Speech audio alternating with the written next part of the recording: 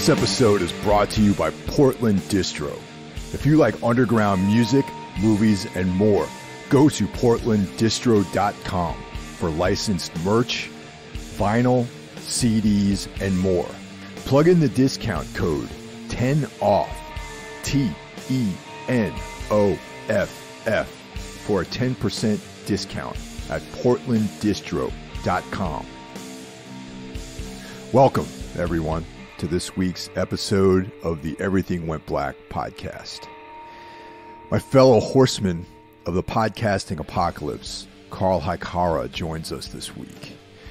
It was about time to have him back on. We spoke right when he was about to launch Sol Nox.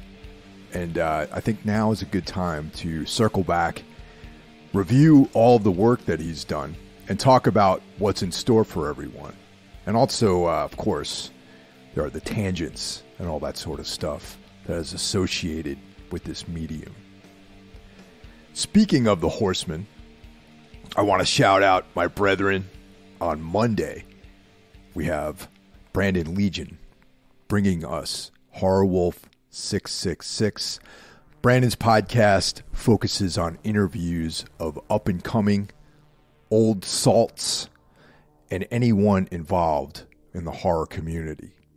We've all been guests on this show as well. So, I mean, there's also us giving our lists and things like that. And that's part of the whole vibe of the Horseman anyway, is we all guest on each other's shows. On Tuesday, Grandmaster Jackie Smith brings us Into the Necrosphere, the premier extreme music podcast. Wednesday, of course, is Everything Went Black. I return on Thursday with Mike Scandato and Jeff Kashid for Necromaniacs. We pretty much just talk shit about movies. There's no interviews on that one. So we cover different ground than Brandon. And of course, Sunday brings us Karl Haikara's Sol Nox. And we're going to talk about that on this episode. I also want to give a shout out to new Patreons. We have Kai Wood, Dave, I'm going to call him English Dave, and Selden. They just joined the crew. And if you're curious about how you can support Everything Went Black, you can join our Patreon. And for as little as $1 a month, you get bonus content. For $5 a month, you get the bonus content plus early access to all of the episodes. And for $20 a month, you can become a sponsor. You can promote your business, your band, your project, your own podcast even. Well, Karl, thanks for joining us this week. You're one of the four, is it four or are we more than four now? Horsemen of the podcasting apocalypse. I think, let's see, there's the In the Necrosphere, Horror Wolf, Everything Went Black, Necromaniacs, and then so we're five horsemen. So like the four horsemen is kind of like a conceptual thing, even though there's definitely more than four of us. Because you figure, if you look at all the participants of this whole thing, there's me, you, that's two, Jackie, Brandon, right? Yeah. Mike, that's five already. And then we have Ralph and Jeff. So we got seven dudes. Yeah. Seven dudes, collectively known as the four horsemen of the podcasting apocalypse. Or I always just call it the Horsemen of the podcast apocalypse. That's probably a better nomenclature, I think. It's more accurate.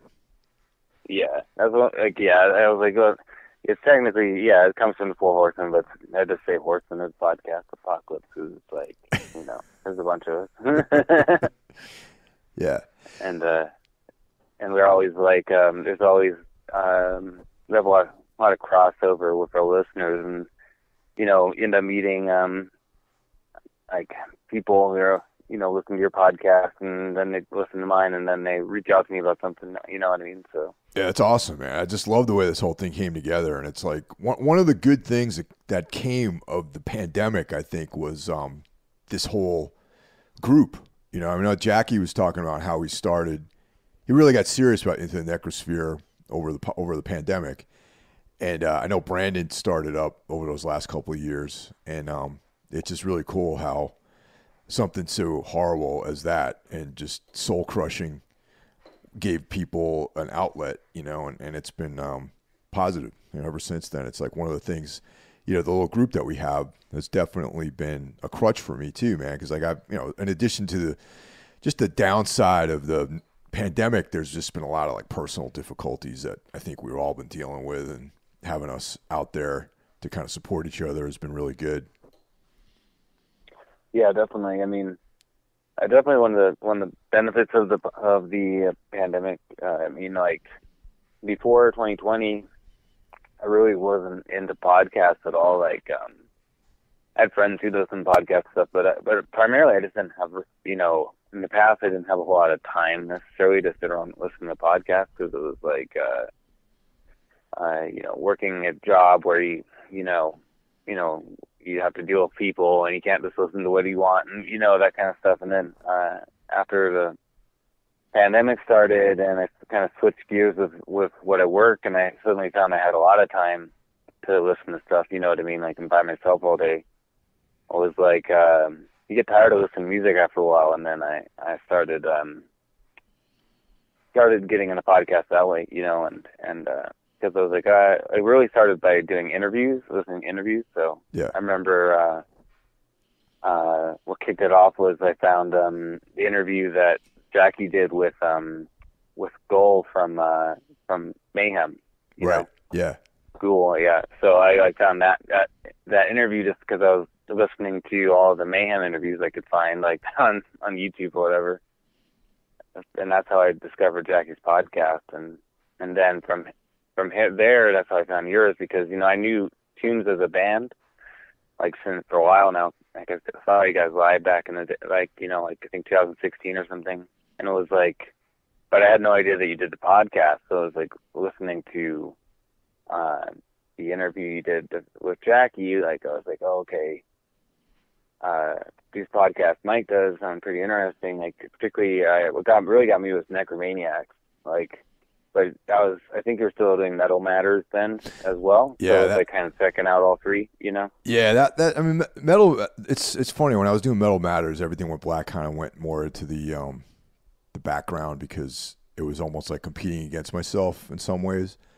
And that was a lot of fun. It was great doing that. And but the thing is, man, I just like got really burned out on the constant grind of finding people to interview, and I mean, it was like an actual gig. Like, I was paid to do that, which is kind of cool. But I wasn't. I also wasn't getting any production support. So it was like, great. You have this like all-consuming, devouring need for content every week, and it's all on you. So I mean, every now and then it's like, they would help me out with certain, here and there, but it wasn't like initially I was like, oh, maybe these guys will get me in touch, maybe I'll have a producer or something and they'll help me reach out. But really, it was like all up to me pretty much. And and I just like got really burned out with it, and then I transitioned back to just doing Everything Went Black every week, and it's been better because it's more satisfying, And frankly, between the Patreon and the sponsor, it's like I'm actually making more money on my own than I was on as like a freelancer for Gimme. And Gimme's cool. I mean, they're great people. I have really good relationship with everyone. I turned it over to Fred Pissarro, who was used to be editor at Noisy, and then he had his own thing for a while, and I was writing for him, and I connected Fred with those guys. But I think the podcast has kind of went by the wayside at this point, so it's unfortunate, Yeah, I noticed that. I don't think they're really doing episodes anymore. Yeah, that's kind of, I feel bad about that, because I really we were really starting to get a lot of pretty good audience, and the thing that I didn't want to happen, I felt like kind of happened, where it was like when I left, the thing just kind of fizzled out. And that's a bummer, Right. Well, yeah, but I mean, I think probably people who are listening to it because of you, or they like what you're bringing to it, they probably all just switch over to Everything in Black. You know what I mean? Yeah, maybe. I don't know. I mean, the subject matter on Everything Went Black is way different, though. You know what I mean? It's not just metal or extreme music. Like like you and I, we're talking to you and I are doing an episode just about whatever. We're talking about your Sol Nox basically, and we have filmmakers at the Addams Family on. I got artists and Josh Barnett was on recently, and he's kind of a metal guy. I mean, he's definitely a metal guy, but it's like he's not a musician though. You know what I mean? And yeah. So well, you just had the guy from Cadaver Records. Everything Went Black isn't specifically metal, but at the same time, there is some crossover with like what you're talking about in there, but yeah, it's not really the same. And at the same time, yeah. So with Sol Nox, what's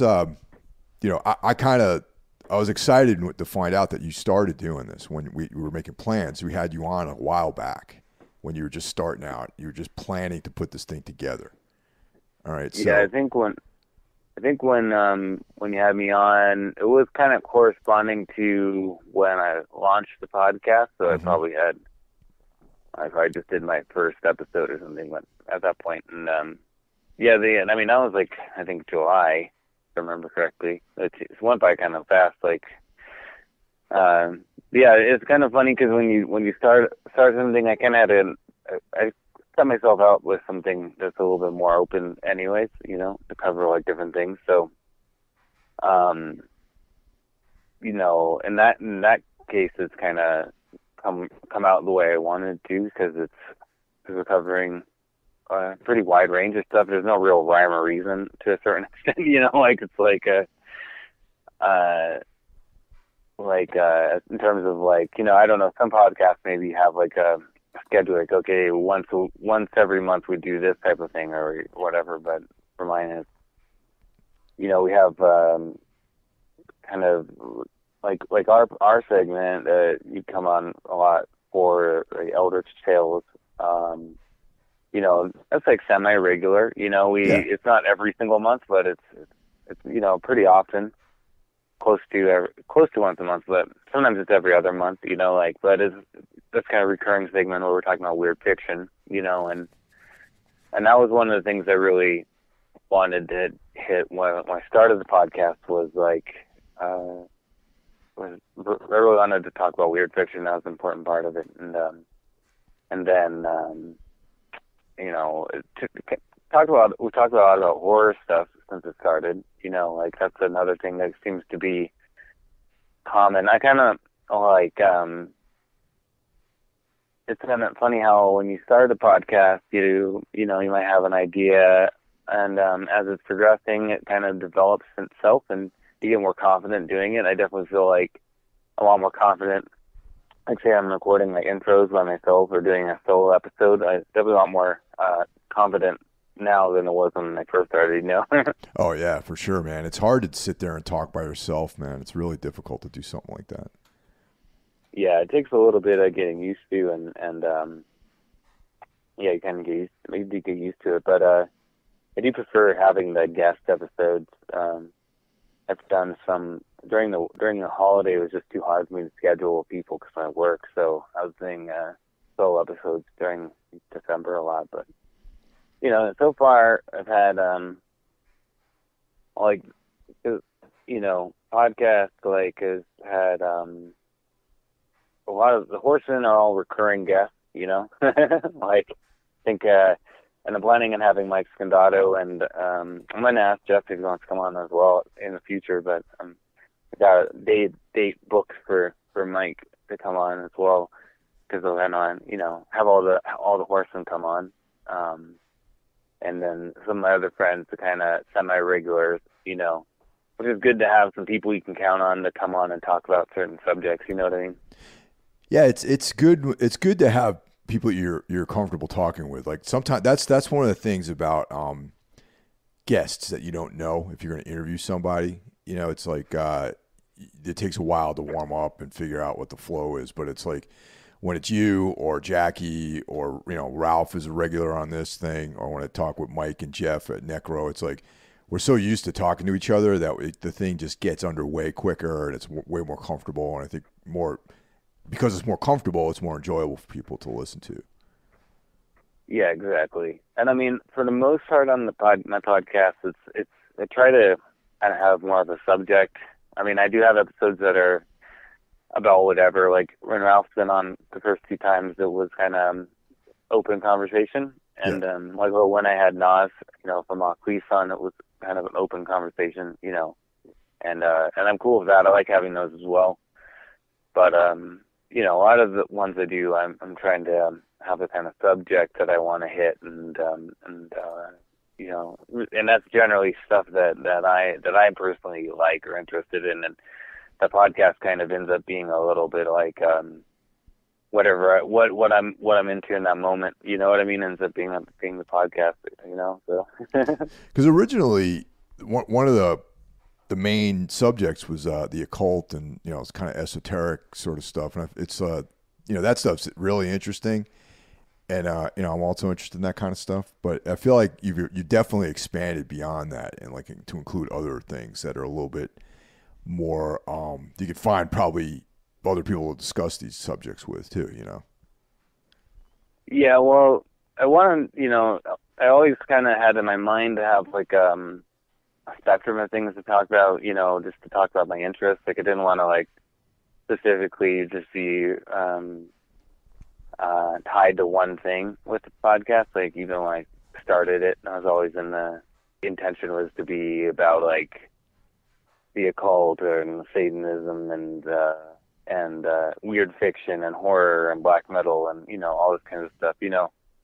I definitely kind of had the intention of being a little bit more focused on the occult when I first started, but I've kind of found that's having it's hard to find people who to talk with that in a certain extent, like in the sense of like it's a little bit easier to talk about some of the other stuff with people, you know what I mean? Yeah. And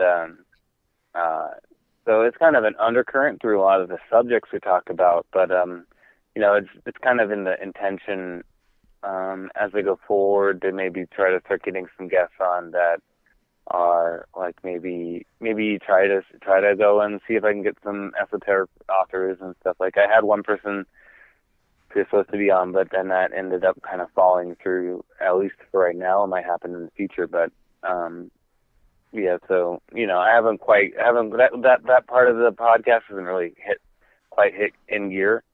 But I try to, obviously, like the episodes that we do when we do the weird fiction, I think we kind of bring that perspective to it, which is kind of part of what I want to do as well, was talk about, say, weird fiction from that perspective of, somebody who's like, interested in the occult and stuff, because which I think we do, because a lot of weird fiction podcasts listen to the people who are doing them that seem like kind of like they don't care about that side of things, so. Yeah, they're more into the literary aspects of it. You know what I mean? It seems like, there's like the Elder Sign and podcasts like that.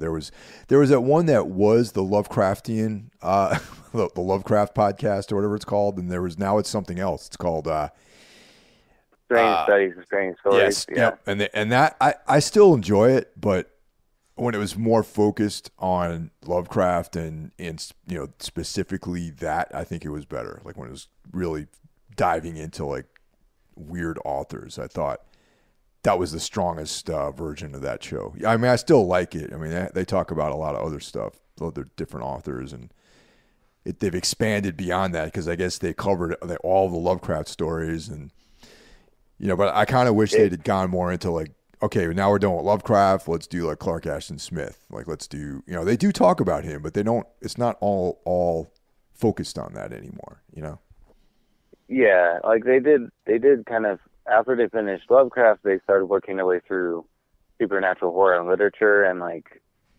stuff listed in that, which I thought was a cool idea. And then they're also mixing in, they did some stuff with Clark Ashton Smith. They did stuff with, they did some episodes of, like some other of those kind of authors, and like they did Michael Shea. That's how I found out about Michael Shea. Was from their podcast. Yeah, because they did those with what's his name? That comedian guy. Oh, right, Patton Oswalt. Patton Oswalt. Yeah, they did this episode. That's how I found out about Michael Shea and checked him out. I actually that dude is like very knowledgeable, man. Like I was surprised at how much that guy knew about like cool stuff like that, you know.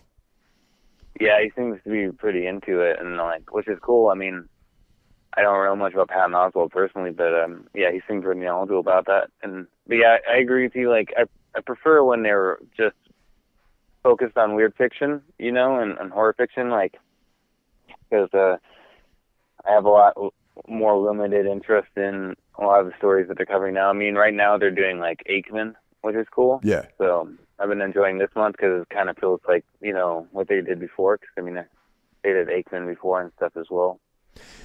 Well, but you know what, saying, man? You know, there's an author that is like absent from all these discussions, which I feel like you and I are about to get into, which is Karl Edward Wagner, man. No one seems to. He's such a prolific author and influential, but is way out in the margins, man. He's not like a household name, it seems like.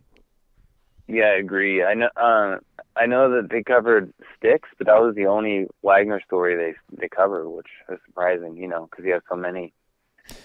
And yeah, like he, I think part of it too is because his stuff's been out of print for so long. I mean, just now that the collection came out in a lonely place. Yeah. You know, like Valancourt Books I'm looking at right now. I mean, this just came out like a month, like this month, you know? Yeah. I remember pre-ordering that thing, and my copy showed up a few weeks ago, and I'm reading through it right now, actually. Yeah, I just finished In the Pines from it, which is an amazing story, which I think that's the one we're planning on covering next, right? So maybe Eldritch Tales can be like the go-to Karl Edward Wagner podcast now, you know, like on Sol Nox.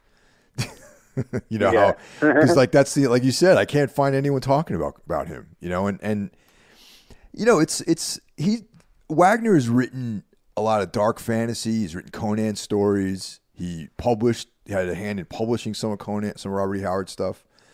He's a horror writer, I mean, you know, so much stuff.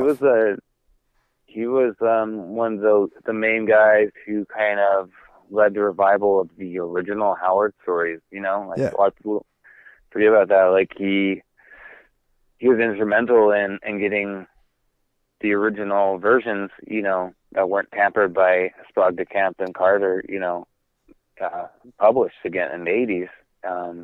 And I think a part of that was, like, you know, I just ordered recently, I just read his book, his Conan novel, and then in particular his Graham McMorn novel, Legion from the Shadows, which is fucking amazing.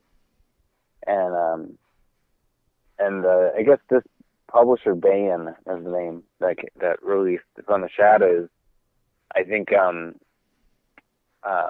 Wagner was like working to release a lot of the original Howard stories back in the 80s on this publisher. Yeah. Which is where all the Del Rey editions ended up coming from that, you know, so it's pretty cool. Like, and I think that's what makes Wagner's stuff like so like great, is because it's like you know, like In the Pines, for example, or Styx, they both feel like real. They feel like really in the tradition of all the old weird fiction stuff, because you could tell he's so, like, you know, grounded in that.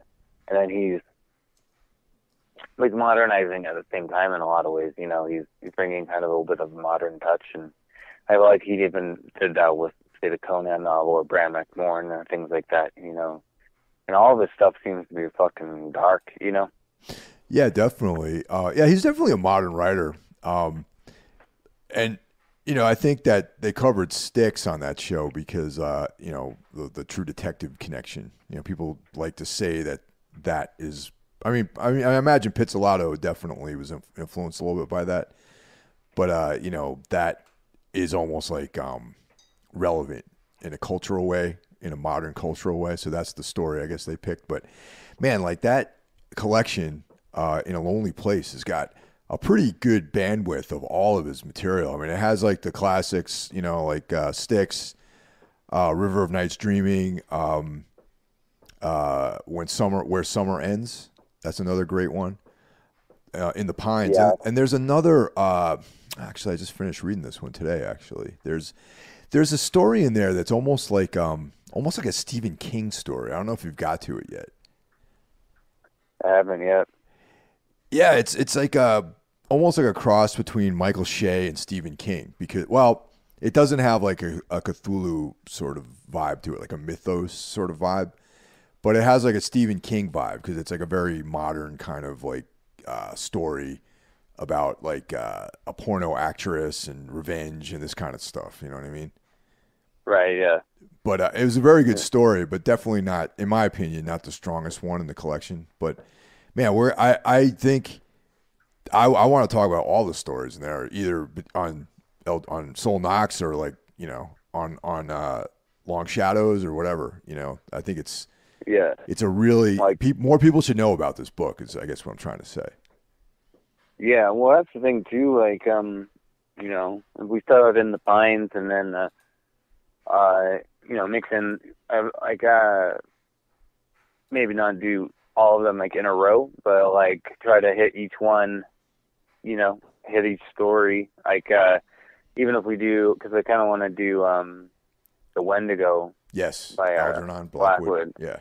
But yeah, like after that, but then swing back around, do another Wagner story until we finish all the stories in the book. Like I would be down for that, because I definitely am a champion for Wagner, like where I'm like just trying to get everybody to read him, because also a big part of it too for me is that I want people to buy this book and read it, and I want, you know, because I think if more people buy this book and there's like a demand for his work, the rest of it will get back in print too. You know what I mean? Yeah, and the thing is man, aside from his horror stuff, there's all the Kane material. There's 3 novels, and then all the short stories, all the myriad of short stories that are only right now available as Kindle or for like super expensive, you know, hard versions of like, you know, tactile books. You know what I mean? Yeah, exactly. Like I will definitely. That's another thing. Like I'd like to just like to see all this stuff go back in print, because I mean, like right now it's like out of like the major horror weird fiction authors, he's one of the ones who is most difficult to find. You know what I mean?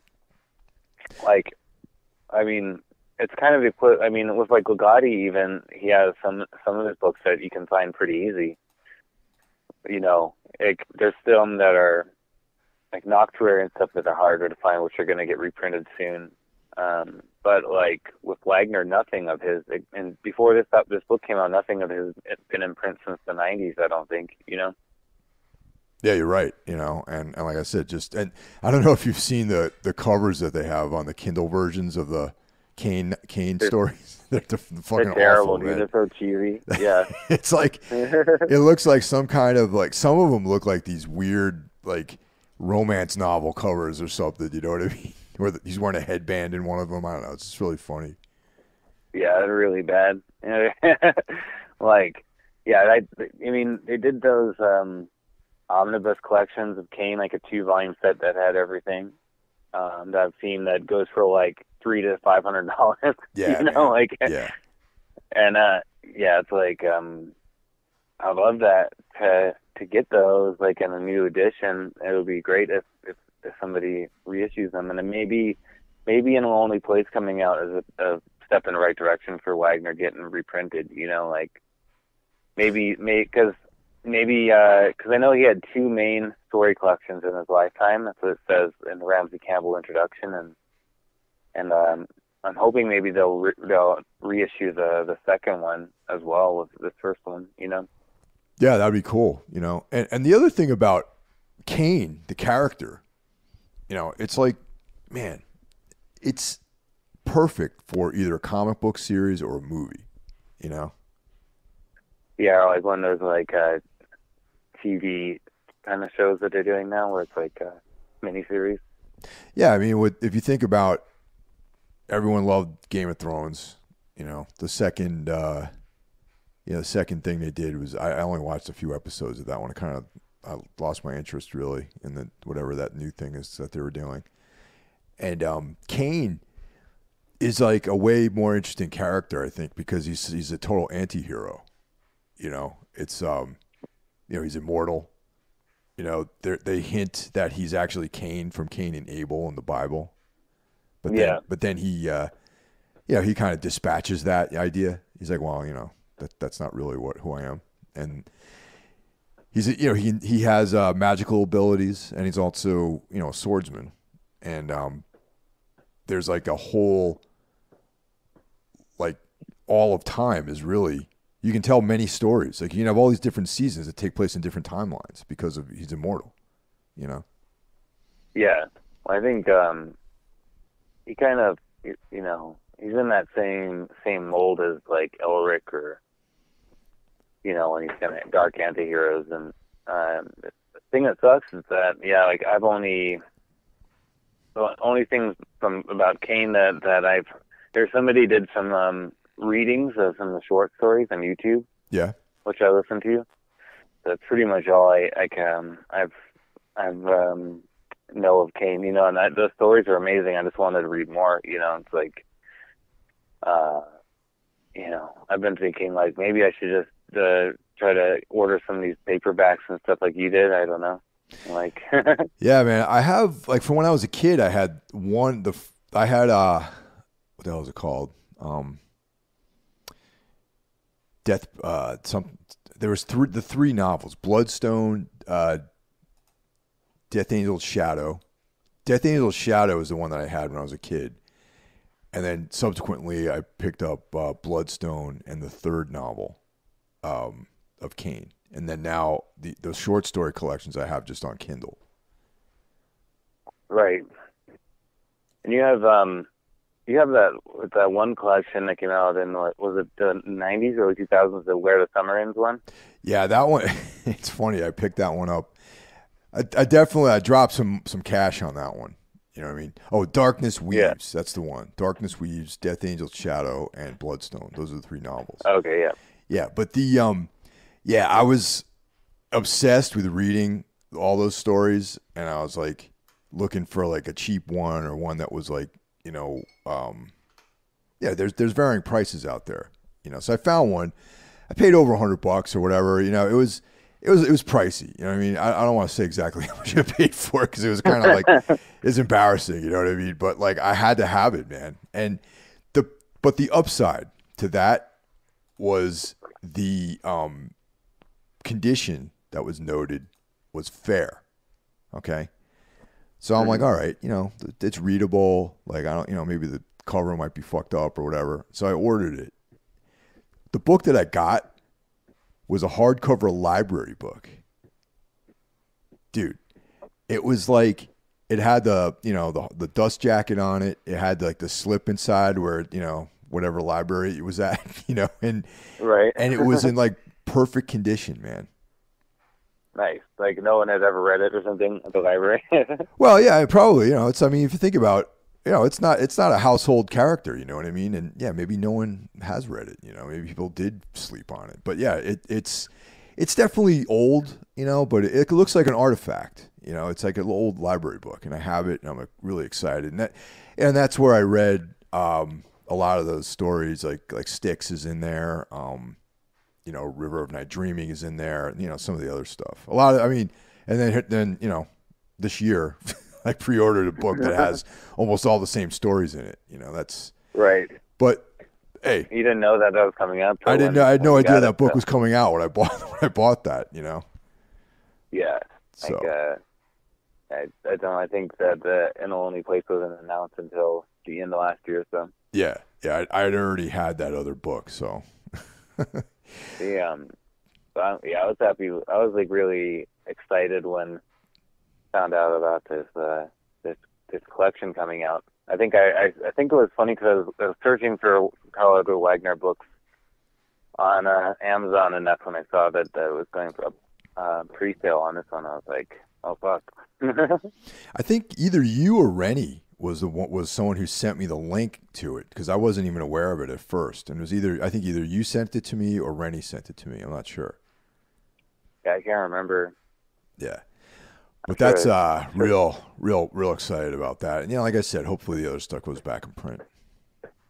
Yeah, hopefully. And yeah, we're definitely. I mean, that's definitely something people come forward to do on Sol Nox is covering like, his stories. Like, definitely like over the little next period of time, I want to try to cover all the stories in there and mix it in with some other stuff.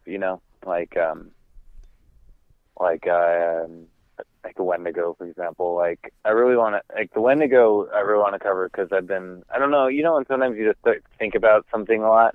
Yeah. And for some reason, like the Wendigo, that whole like myth of the Wendigo and skinwalkers and all kind of stuff has been like really like on my mind recently for some reason. Yeah, and in popular culture, I feel like there's been Wendigo stuff, out. Like there was that movie that came out a year ago or whatever, Antlers or something, I think it was what it was called. And though it's not really about the Wendigo, it's like based on that character a little bit, on that folklore somewhat. Yeah, it didn't really take a Wendigo too much to me. Like, it didn't act like it so much, but it was yeah. I would say it's inspired by it. You know what I mean? It's not the actual Wendigo, but it was like someone had probably heard about it when they wrote the script for that. Yeah. Like, when I imagine the Wendigo, I feel like it's, like, pretty horrifying, like, ravenous beast. Like, that's, like a spiritual thing, though, at the same time. Like, they have, like, this spiritual quality, like where it's, like, it's a disembodied spirit, but it kind of infests people, drives them crazy. Did you ever see Ravenous, that movie Ravenous? I haven't seen that one, but I remember a while ago listening to Necromaniacs where you guys were talking about winter horror. Yeah. You brought that up? Yep.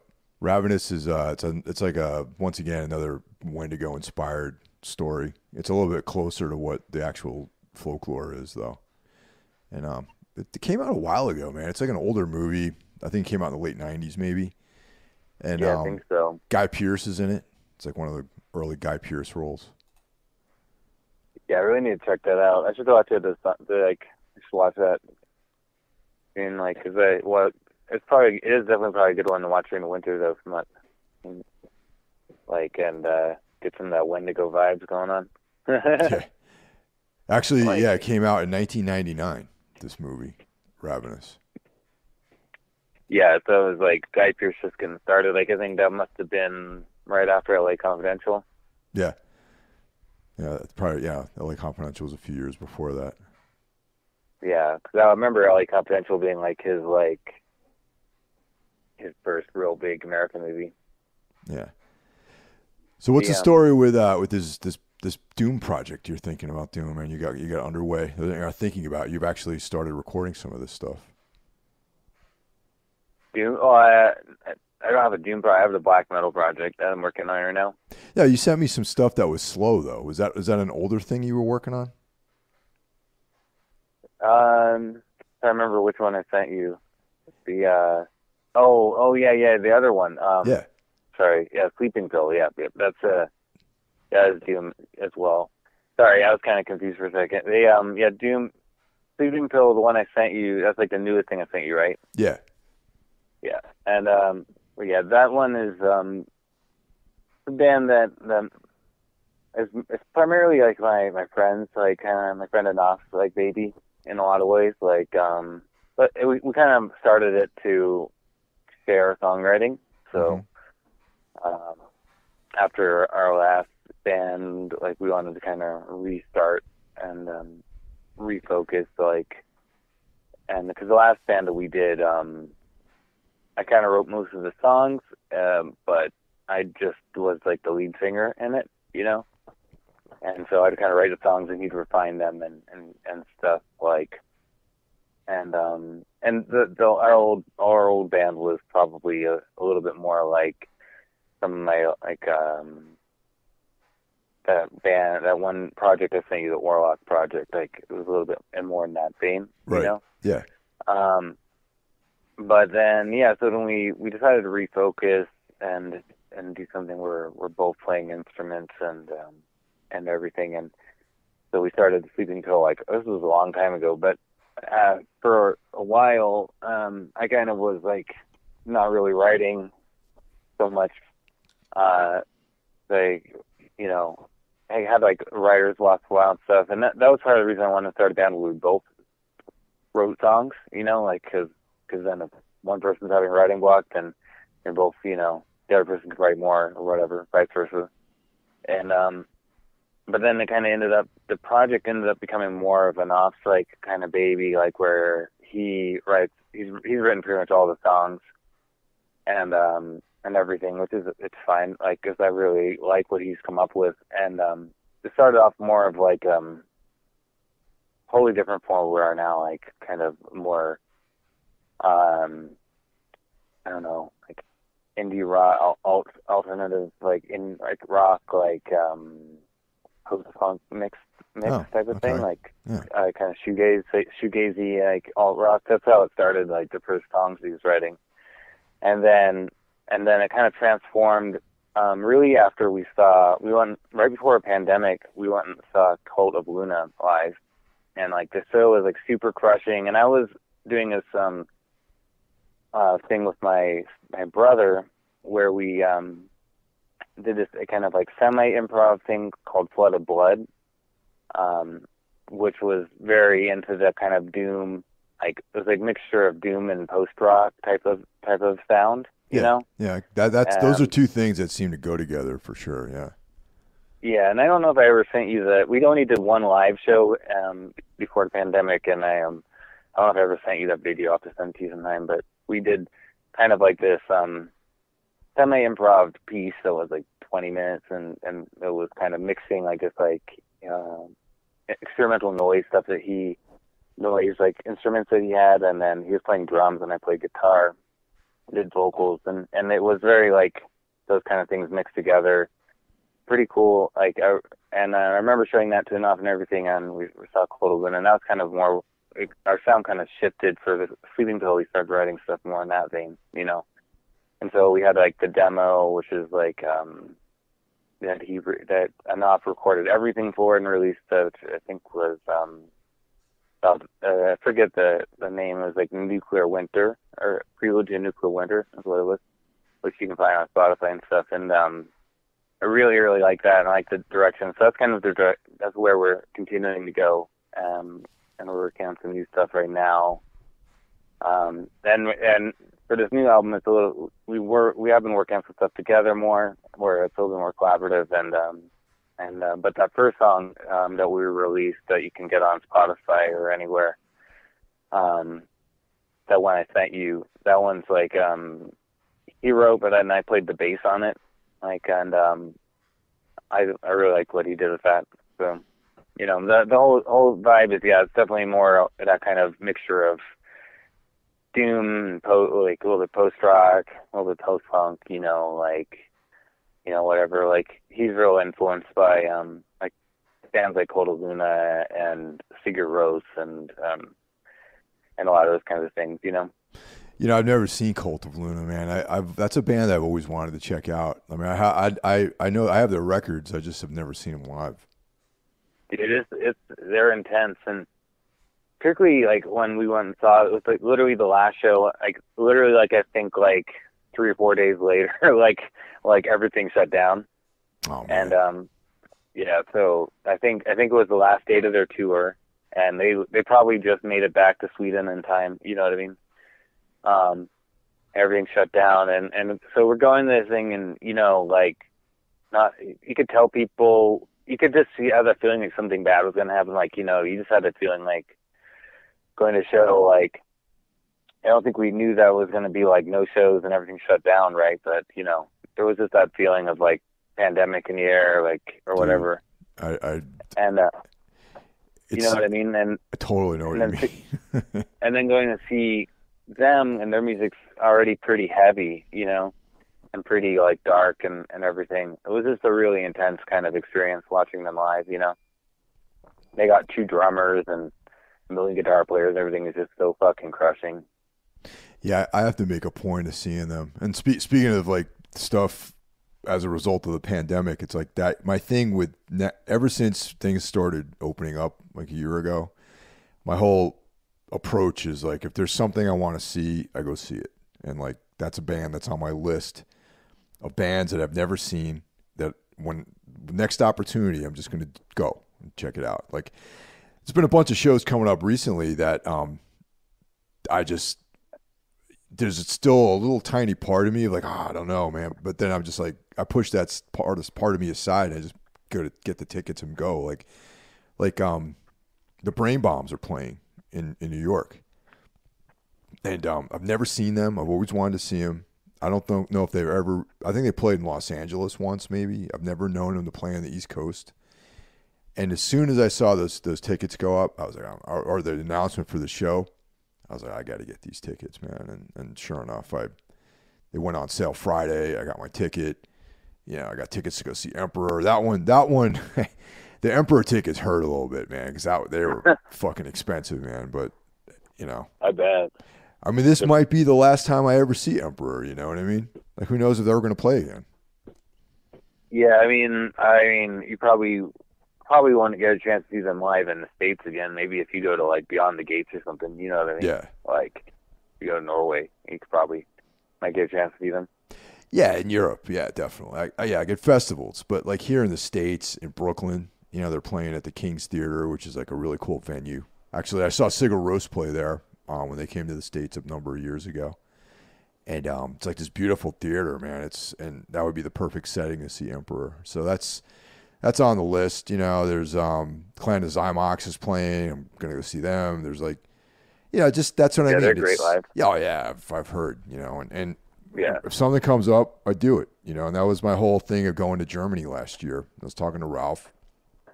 And like, it was this thing of like, man, it would be great if you can come out. And I'm like, fucking, I'm gonna come out. I just like got tickets and I went. And it was great. And that's the thing. It's like after the pandemic, man, after life changed again, we got another chance to live. I decided to fucking live instead of stay like inside. Right. Yeah, I think that's important. Like to get out and do stuff when you can. Yeah. And yeah, and I definitely recommend if you had a chance to see Cold Luna live, because yeah, they're fucking really great live, and like the vibe, just such a heavy vibe, and it's the kind of thing like certain kind of bands like that, like Neurosis or Cold Luna or something. They're just like there's just like extra heaviness, and like I really like that. I like that feeling when you go to a show and you feel like it's like transformative experience, just like watching the band live or something, and like going to see the Swans or band like that. Like that's always something that I really like when I go see live, is something that's intense, in that way. Yeah, nah, I 100%, man. It's funny. There was some weird YouTube ad that it caught my interest for like a second, and I ended up watching this ad, and it was this guy. I don't even remember his name, but you can tell just by looking at his face that he was like dishonest and full of shit. You know what I mean? And he's like, he opened up his little infomercial with, "Do you remember what life was like before the pandemic?" And I was like, "Oh, interesting." And he's like, "Yeah, it's like late 30s, early 40s guy, rugged. He's like talking about his being on his surfboard and living in Mexico and stuff like that. Like kind of West Coast looking dude. You know what I mean?" Yeah. Tan, healthy guy, probably swings kettlebells around and stuff like that. You know what I mean? Like one of these guys. Like, and I was like, man, this guy's so full of shit. But then of course, he was trying to sell a book, and he's one of these like lifestyle dudes, where it's like, I figured out a way to make $1 million, and I have my own company, all before I was 30, and all this bullshit. You know what I mean? And that it's some weird, pyramid marketing scheme or some shit that he's trying to sell you, But, yeah. But what I did think about, though, was like definitely remembering life before and after this whole thing, man. And like I try to push it down and be like, no, everything's the same, man. It's cool. Everything's good. It's fucking different now, isn't it? Don't you think? Do you feel that? Yeah, I think so in a lot of ways. I mean, I feel like I feel like there's definitely, in a lot of ways, it's the same, you know, but then there's also a different feeling. I do think that people are, there's like a little bit of kind of that, like, I don't know. I mean, I guess for me, the thing is that aside from not going to shows, my life really was, I mean, the work jobs I was working, I mean, I just worked through the whole thing, was out and about during the whole pandemic. Like, I never had that whole part that a lot of people had where it's like suddenly you're stuck at home and stuff, you know? Right. So it was a little, you know, it had an impact on me to a certain degree, but not as much as some people, you know, like I wasn't like suddenly like my whole life was different. I was staying at home all day. Like, you know, really the big thing that changed was not being able to go to shows and do things that I usually do, you know, in that way. But I do feel like, at the same time, I feel like the whole experience, I mean, probably has to change people to a certain extent after dealing with that. You know what I mean? Like, particularly for people who did end up, you know, having to stay at home, like everything changed. Like, yeah, the hope is that it changed for the better because you're spending more time with yourself or whatever. You know what I mean? Like, that's always a hope that it's like a positive change.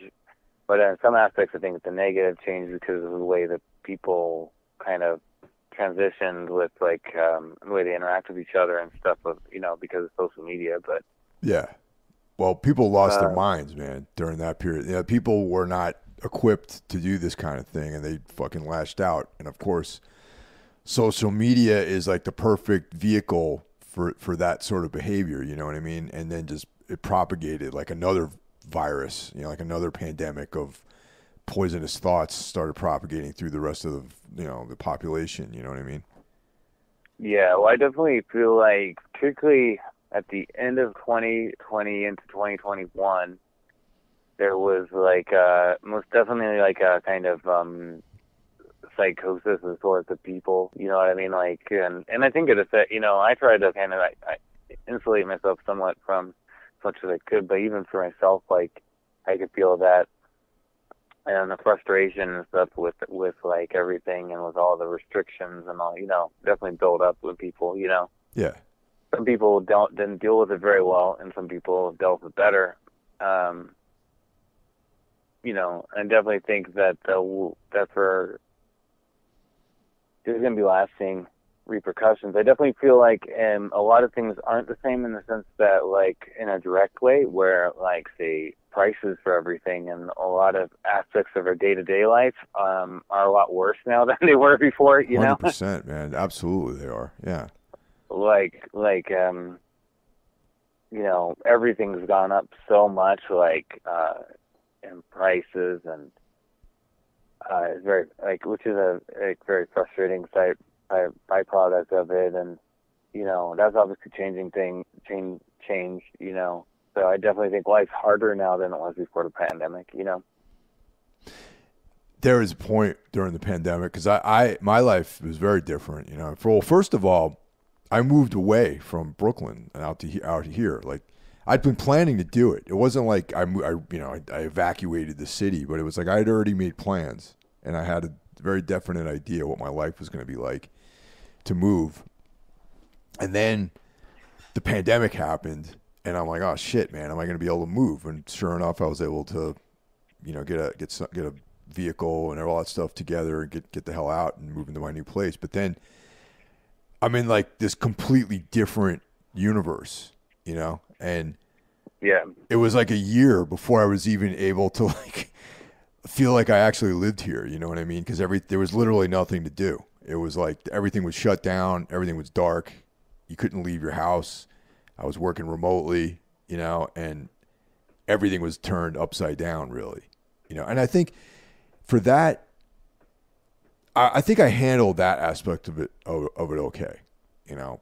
But then, like, if that was bad enough, other things happened in my life to plunge me into like complete fucking darkness. And at that point, I was like, man, I'm like waking up one day, you know, and I usually get up before the sun rises. Like, I get up like at 5 every morning, 5:30 ish, and I woke up and I was just like, man, I think I died. I think like I'm in some weird liminal bardo like space between, this is what that space is like between life, your death, like your past life, and like some reincarnated state, and I really felt that for like that I was going through some weird transitional phase, and I guess in some ways we all are, in a weird way, but yeah, in the grips of this whole thing, that's how it felt, and honestly, it's funny. This guy, this fucking fool trying to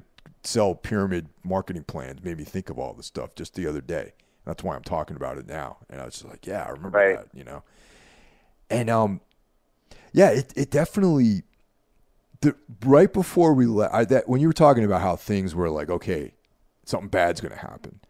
I remember driving down. I was still living in Brooklyn. I was driving to band practice. I was like a Friday night, and I was driving down to New Jersey to Keyport, and I was thinking like, there's no traffic right now, and I was just like, is it because people are staying home? And I was trying to like not get too freaked out about everything, and then we were down. We did band practice, and at that point, we were supposed to the EP was Monarchy of Shadows was coming out, or had just come out. We played one show, and it was like a record release show. We were gearing up to go on tour at Napalm Death, and everyone was stoked. And I remember that night at band practice afterward, it was Friday, so everyone, everyone's ready for the weekend. We went out to eat at this Mexican restaurant. Everyone was really excited. Everyone was happy, in good spirits and everything. And then like the following week, like everything got canceled, man. And it was just like, I feel like that moment has been the way life has felt for like the last 2.5, almost 3 years. You know what I mean? Yeah. It's been elongated into like, 3 years, Right. Yeah, it's funny. Like, I remember the day I went to Clanaluna, called Aluna. Oh my God, Clanaluna. I was trying to mix the two names together. Silver Mount Zion, a Cult of Luna. Yeah, I was like trying to combine Clan of Zion, Cult of Luna together. Oh, right. Yeah. So the day I went to Cult of Luna, it was so funny because I honestly was like, I heard some like reports of COVID or whatever, like. Didn't really pay a lot of attention to it, to be honest. Like, I was hearing some stuff or whatever. And but it was just, like, not, I don't know, like, one of my friends was like, oh, that's pretty, I told him I was going to the show. He's like, oh, that's pretty brave. I'm like, what are you talking about? He's like, oh, the virus or whatever. I'm like, I don't give a fuck. Yeah, like, totally. I was like, no fear at all. Like, I was like, I don't care. Went to the show.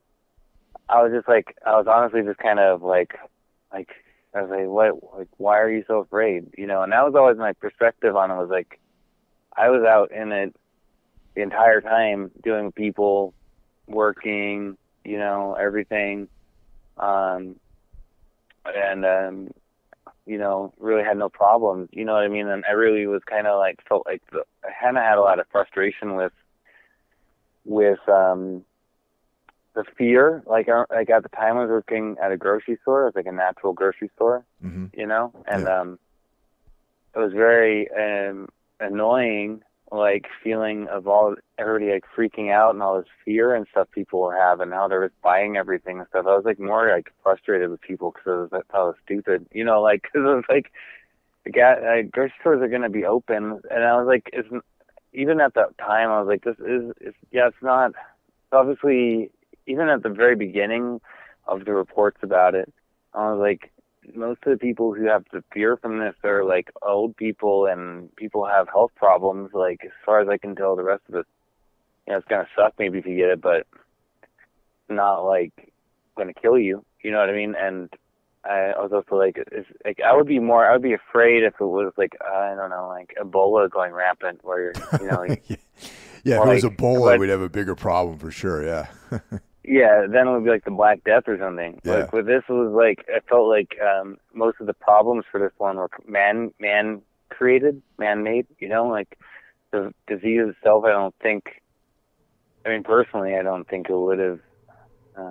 We've had far worse things come out, like pig flu and all this kinds of stuff, like other viruses in the past, swine flu or whatever, like that were actually a lot worse than COVID. And nothing shut down. You know what I mean? Like, everything kind of kept running. So I felt like a lot of everything shutting down was primarily the result of fear mongering of the public, like being afraid. You know what I mean? Like, it was almost like the public were demanding them to shut everything down because they were so afraid. And I was just kind of like, I don't know, even like a kind of contempt for that, because I was like, so people are so fucking afraid of this kinds of stuff, and I'm like, I just feel like that in of itself is more damaging than the disease sometimes. You know what I mean? Like this fear that they have. Yeah. Well, once it got like politicized, I think that's when everyone's identity was wrapped up into how they handled COVID. It's like if you're like some John Wayne, like right wing cowboy, you don't care about wearing a mask and you don't give a fuck about anybody. But if you're like, liberal, conservative, liberal, progressive person, then you're supposed to be afraid and, have a mask, 5 masks on and clean your hands obsessively and that sort of stuff, Yeah. And, like dehumanize people who don't want to get the vaccine and stuff. You know what I mean? Like it was, and it was that way on both sides. It was like, yeah, if you wanted to get vaccinated, you're a pussy. Like by the conservatives, that was their take on it. And then if you didn't want to get a vaccine, you were like some Nazi, like racist, right wing, like zealot, Yeah, it was weird. I know. I was just like, I found that really annoying because I was like, some people just have some reservations about this vaccine. Like they're saying, oh, it's safe, it's okay, because whatever. I was like, I don't think so. Like, I'd prefer. I don't think it's going to be that safe, but yeah. I mean, obviously, it's there's whatever's going on now. Like, but like, I feel like I found it frustrating because when it comes to things like that, the last thing you need is for it to be politicized. You know what I mean? Yeah.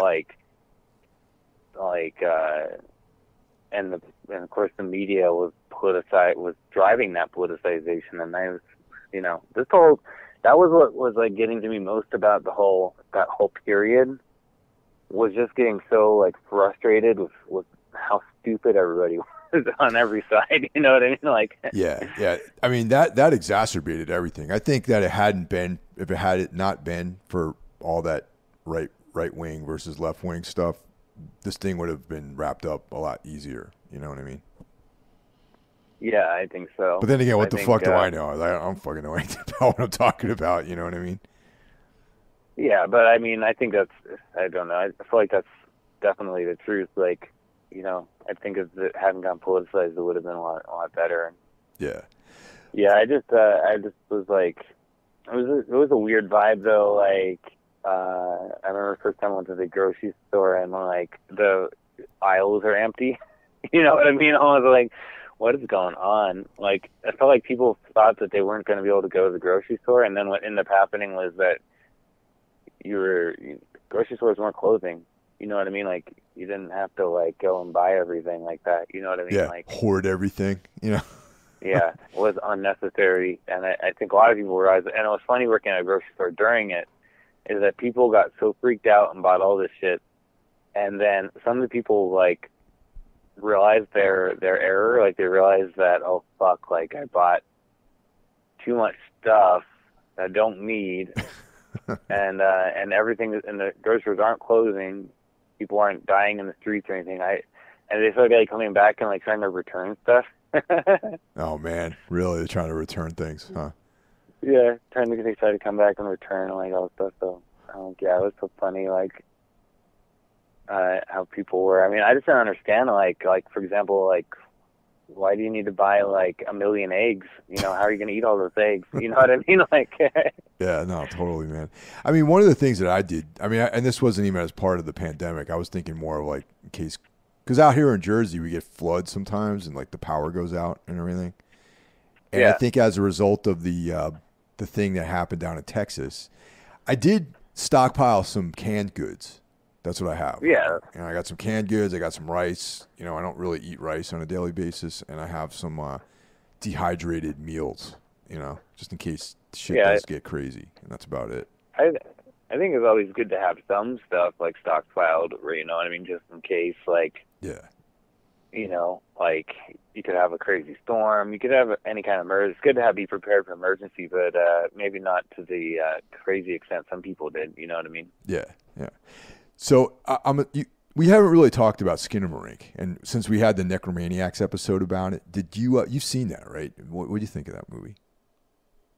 I haven't gotten on watching it because I had to watch The Exorcist and everything. Ah, okay. So yeah, because I have a limited amount of time to watch stuff, so I was like getting prepared for the podcast episodes I did about The Exorcist, and I'm preparing for another thing I'm going to do with Ralph.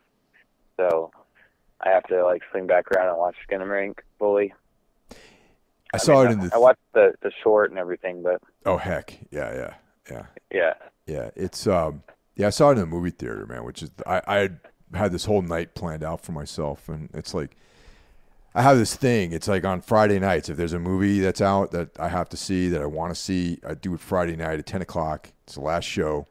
I live like really close to one of those AMC theaters with the recliners and all that stuff, and no one goes to that showing. It's always the one before that one, whatever the movie is.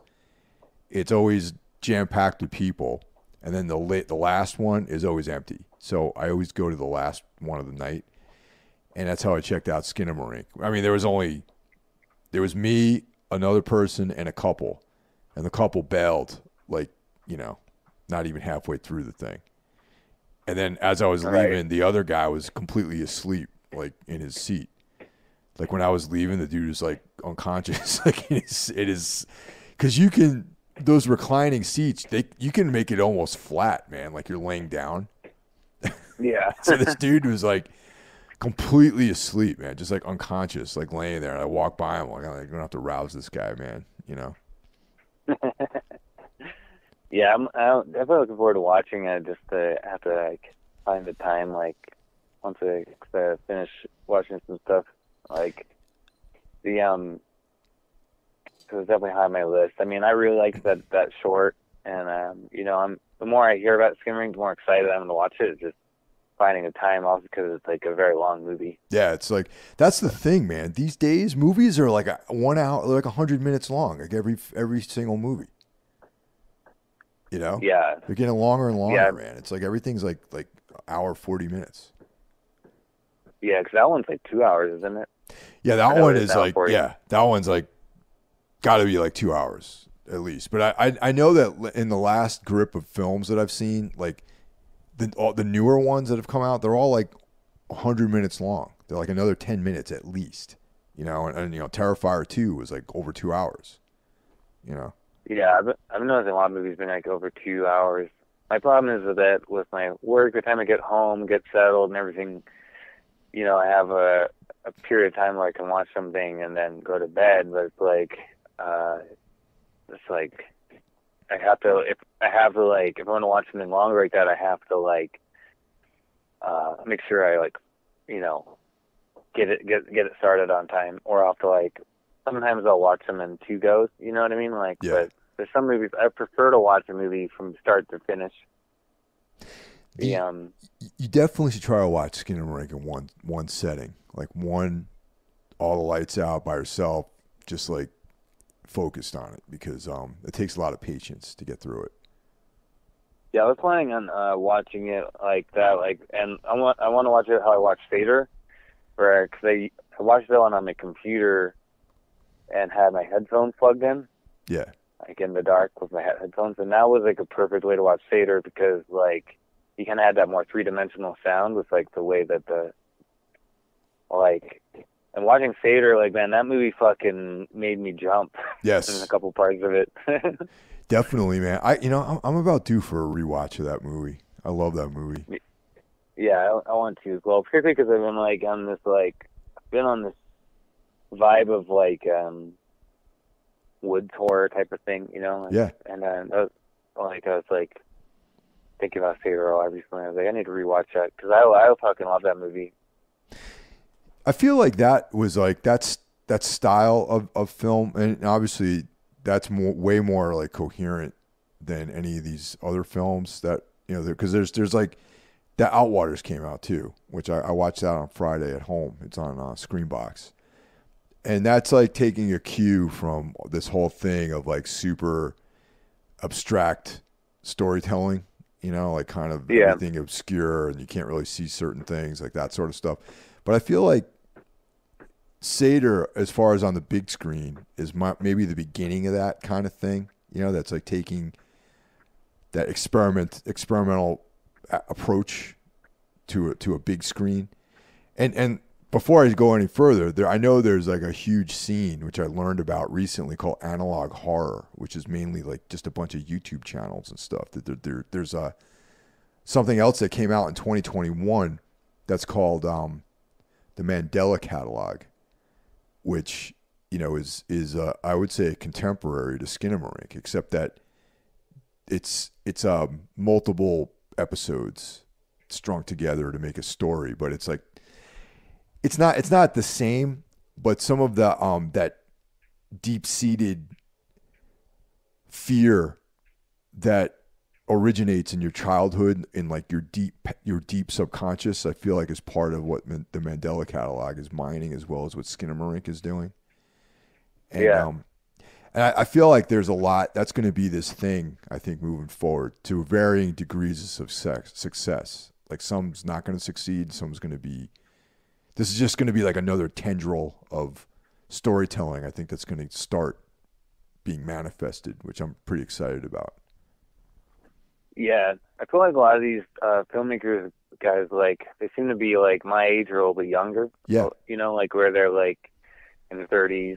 They grew up in the 90s, late 80s. You know what I mean? Like how I did, and because like the Skinamarink, I think like set like in 95 or something, and the toys are all like from that time period. I know, like in the movie and in the short as well.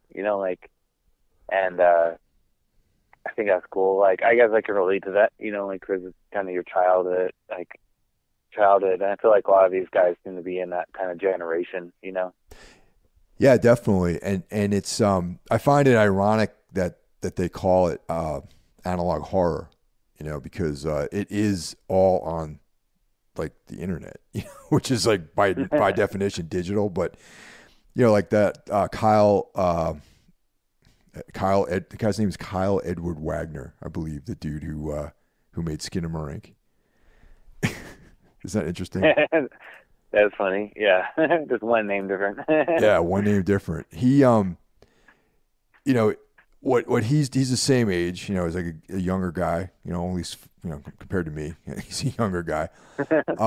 Grew up in the 90s. The guy who did the Mandela Catalog is a similar age. He might be just a little bit younger than him. Kyle Edward Hall. I'm sorry. That's not I want to make sure I got Kyle Edward Ball. Kyle Edward Ball. Yeah. That's the guy's name. But so they're referencing like the actual equipment used to capture the image. That's why like this other guy, I think his last name is Kister, that makes made the Mandela Catalog. They're filming on this like archaic video equipment, stuff like like handheld video cassette. Yeah, like video mini DV and cassettes and stuff like that. You know what I mean? Yeah. So that's like the capture medium is analog. Yeah. I think it's funny, when I was a kid, I had that obsession with like I wanted to make movies and stuff like when I was a kid, and so I got like a straight up VHS like recorder. Yeah. Like one ones you hold and it has a full VHS you put into it and record on it. Yeah, totally. I've seen those. Yeah. Yeah, like they're like the big like VHS camcorders. I had one of those, and I've used that a lot. Then I got a smaller digital cassette one. Like mini. I forget the name of that. Like that format. Like the smaller like digital tape, you know? Yeah, I've seen. Actually, I have one right. I'm looking at one right now on my desk. It's a someone recorded like one of our shows on this thing like 15 years or whatever, not 15 years ago, like 12, 13 years ago. Yeah, I still have that camcorder, actually. I think it still works. I used it to record some, like, music videos and stuff that I still record, you know, in the 2000s. And, like, I had to, like, record everything into a computer to do the editing and everything, like you know. Yeah, But you capture it on the cassette, but then you got to bounce it into the computer to edit, you know? yeah, we had to use like a FireWire cable back when those existed. Damn, man. Now we're talking, man. FireWire. Jeez. Yeah, like that's like a dead medium right there. But you have to use the thing that sucks with some of those old camcorders is that some of them they are set up for FireWire. Although that one also, you can also do stuff where you have an RCA out, so you could run an RCA out into like some type of converter interface thing. Interface. I would imagine. Yeah, and it would be like you'd have to bounce it in real time. You know what I mean? Yeah, you have to bounce it in real time. Yeah, and so yeah, the way I did like some like the music videos for that, I did them like in order, so it made my life easier for like video editing. So I didn't have to like, I just did like try to record everything like in order, like of the song, like what was going to come first, you know. That's something I've never been able to motivate myself to do, is do any kind of video editing, man. It's like audio stuff I'm pretty good at, you know, like any of the tools you have for making music and editing sound, I'm pretty decent at that. But like as far as editing or shooting or color correction or any of that kind of stuff, man, I just like I can't. I don't know. It's just like one bridge too far for me, I guess. Yeah, I kind of have very limited amounts of experience with doing the video stuff. Like I enjoyed it, like particularly like one of the videos I did was like black and white, and I kind of made it look all like contrasted, kind of like Begotten or something, you know what I mean? Like I think that the thing with doing video editing for myself was that just like don't know enough people and stuff to like really put together like a make a movie or something that I felt like would be good, you know what I mean? Like I never crossed that Rubicon to that, you know. Like I do really like how these analog horror thing, like they were doing what they're doing with very limited amounts of people, you know, or limited, you know, like almost no people really, you know. I think that's really cool. Yeah. It's like a whole movement, man, and it's like in my mind, like the analog horror and like creepypasta and all that stuff is kind of related. You know, it's like these short 1.5 page stories that people would write. You know, that's like, you know, sort of creator. Like almost like fan fiction, you know, and that's kind of how a lot of this stuff kind of felt like it started. But so far, those are the only two creators I know about, is Ball and this guy Kister, who's doing Mandela catalog, or I think he's still working on it actually. Just within the last couple of weeks found out about it. Yeah, I think I definitely agree with you. That's what I think too, is that a lot of it feels very in line with like creepypasta, and then of course I'm thinking of like Channel Zero, you know, like that first season. Yeah. Loved it. That was so good. Yeah, like not too long ago I watched that first season of Channel Zero. I haven't delved further into it yet, but I really liked that first season a lot. Yeah, that was really, I enjoyed that one a lot. And that brings us to what I recently saw is the Outwaters, man, which was like the new metal version of all this stuff. It's like I like to use that term, man, to describe things that are just like a collection of tropes. You know, there's the filmmakers or the creator doesn't have anything to say really. You know what I mean? It's just like, yeah, that's kind of like what I mean. You know, I dislike that movie so much that I don't think we're going to even talk about it on Necro. I don't know. Maybe we will. But it was very bad. It was like devoid of any kind of content. It was the characters were horrible. Like they were like I couldn't wait for them to get killed. Actually, most of the characters, and it just there was nothing to it, man. There was and like coming off a Skinamarink where there's so much going on like internally, and you think about it, and it stays with you. Like this film was it was a quote unquote found footage film, so it already has that sort of feel to it of like documentary footage or something like that. And then there's parts of it where you can't see anything and darkness and like one light is shining and that's the part that reminded me of like what Ball was doing in Skinamarink, where that you would be staring into darkness for like minutes, it seemed like, and this film would do the same thing, but with you weren't, it wasn't activating any of the synapses in your brain at all. It wasn't generating any emotion.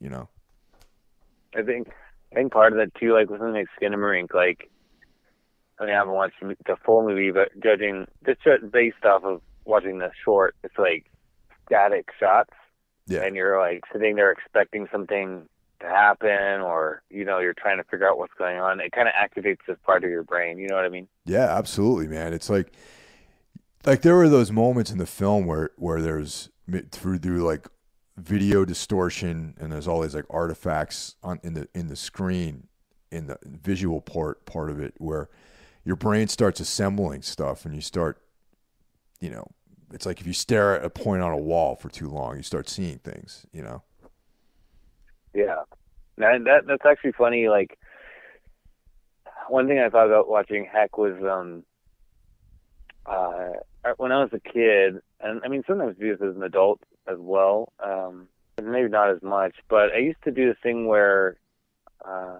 you go to parents make you go to bed even though you're not really very sleepy, and so you're lying there in bed in the dark and like staring at the wall. I used to stare. The ceiling in my old apartment where I lived with my dad was like that kind of popcorn ceiling. Yeah. Mm-hmm. Yep.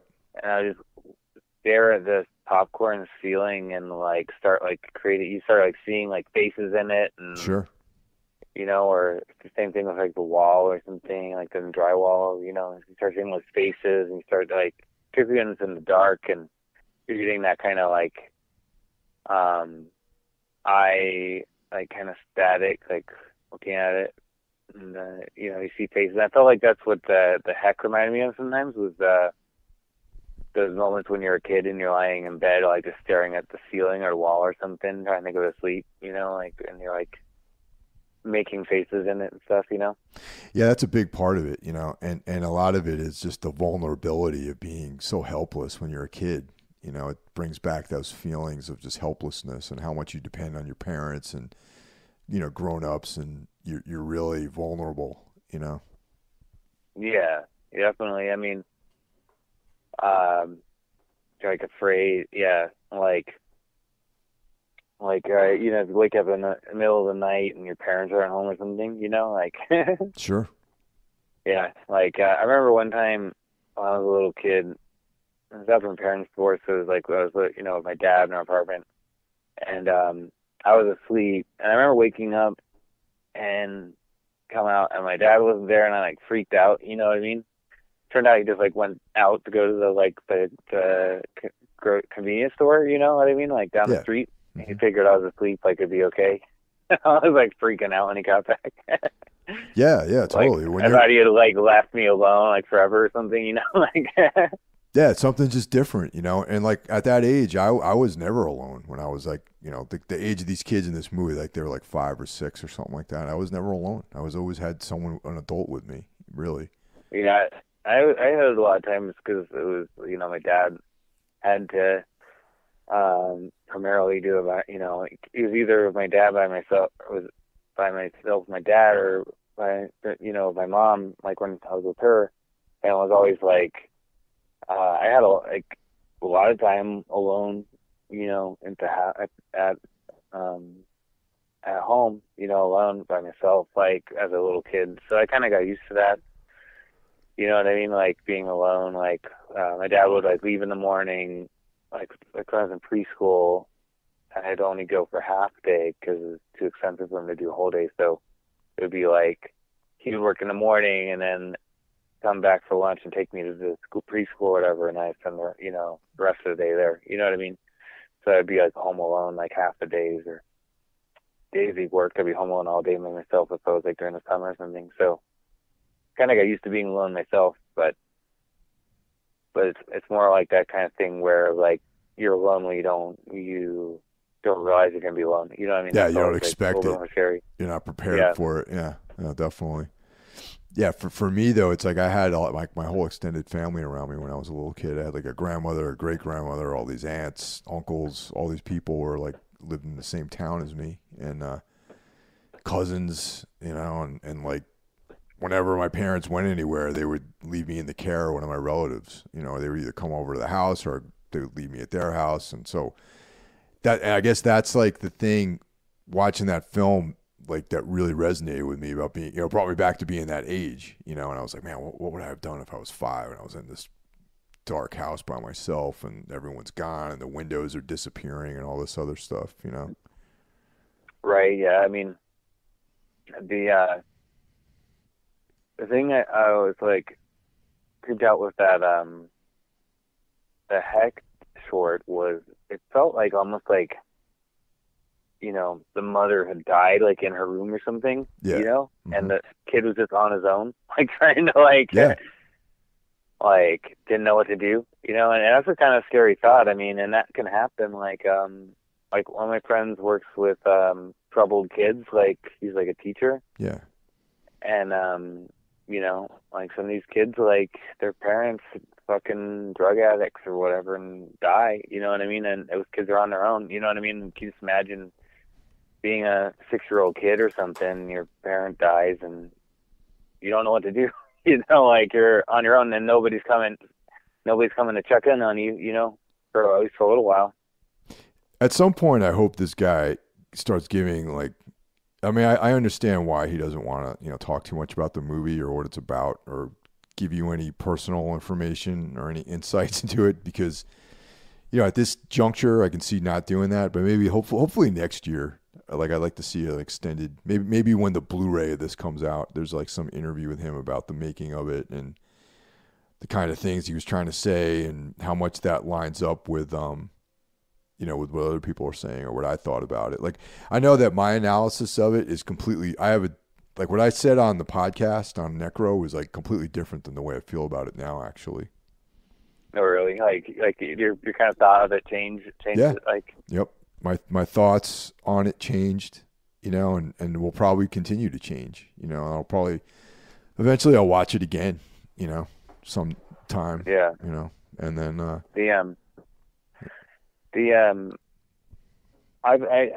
seen them. It's like maybe he'll follow the kind of Lynch direction where Lynch like refuses to talk about it in movies. You never know. Like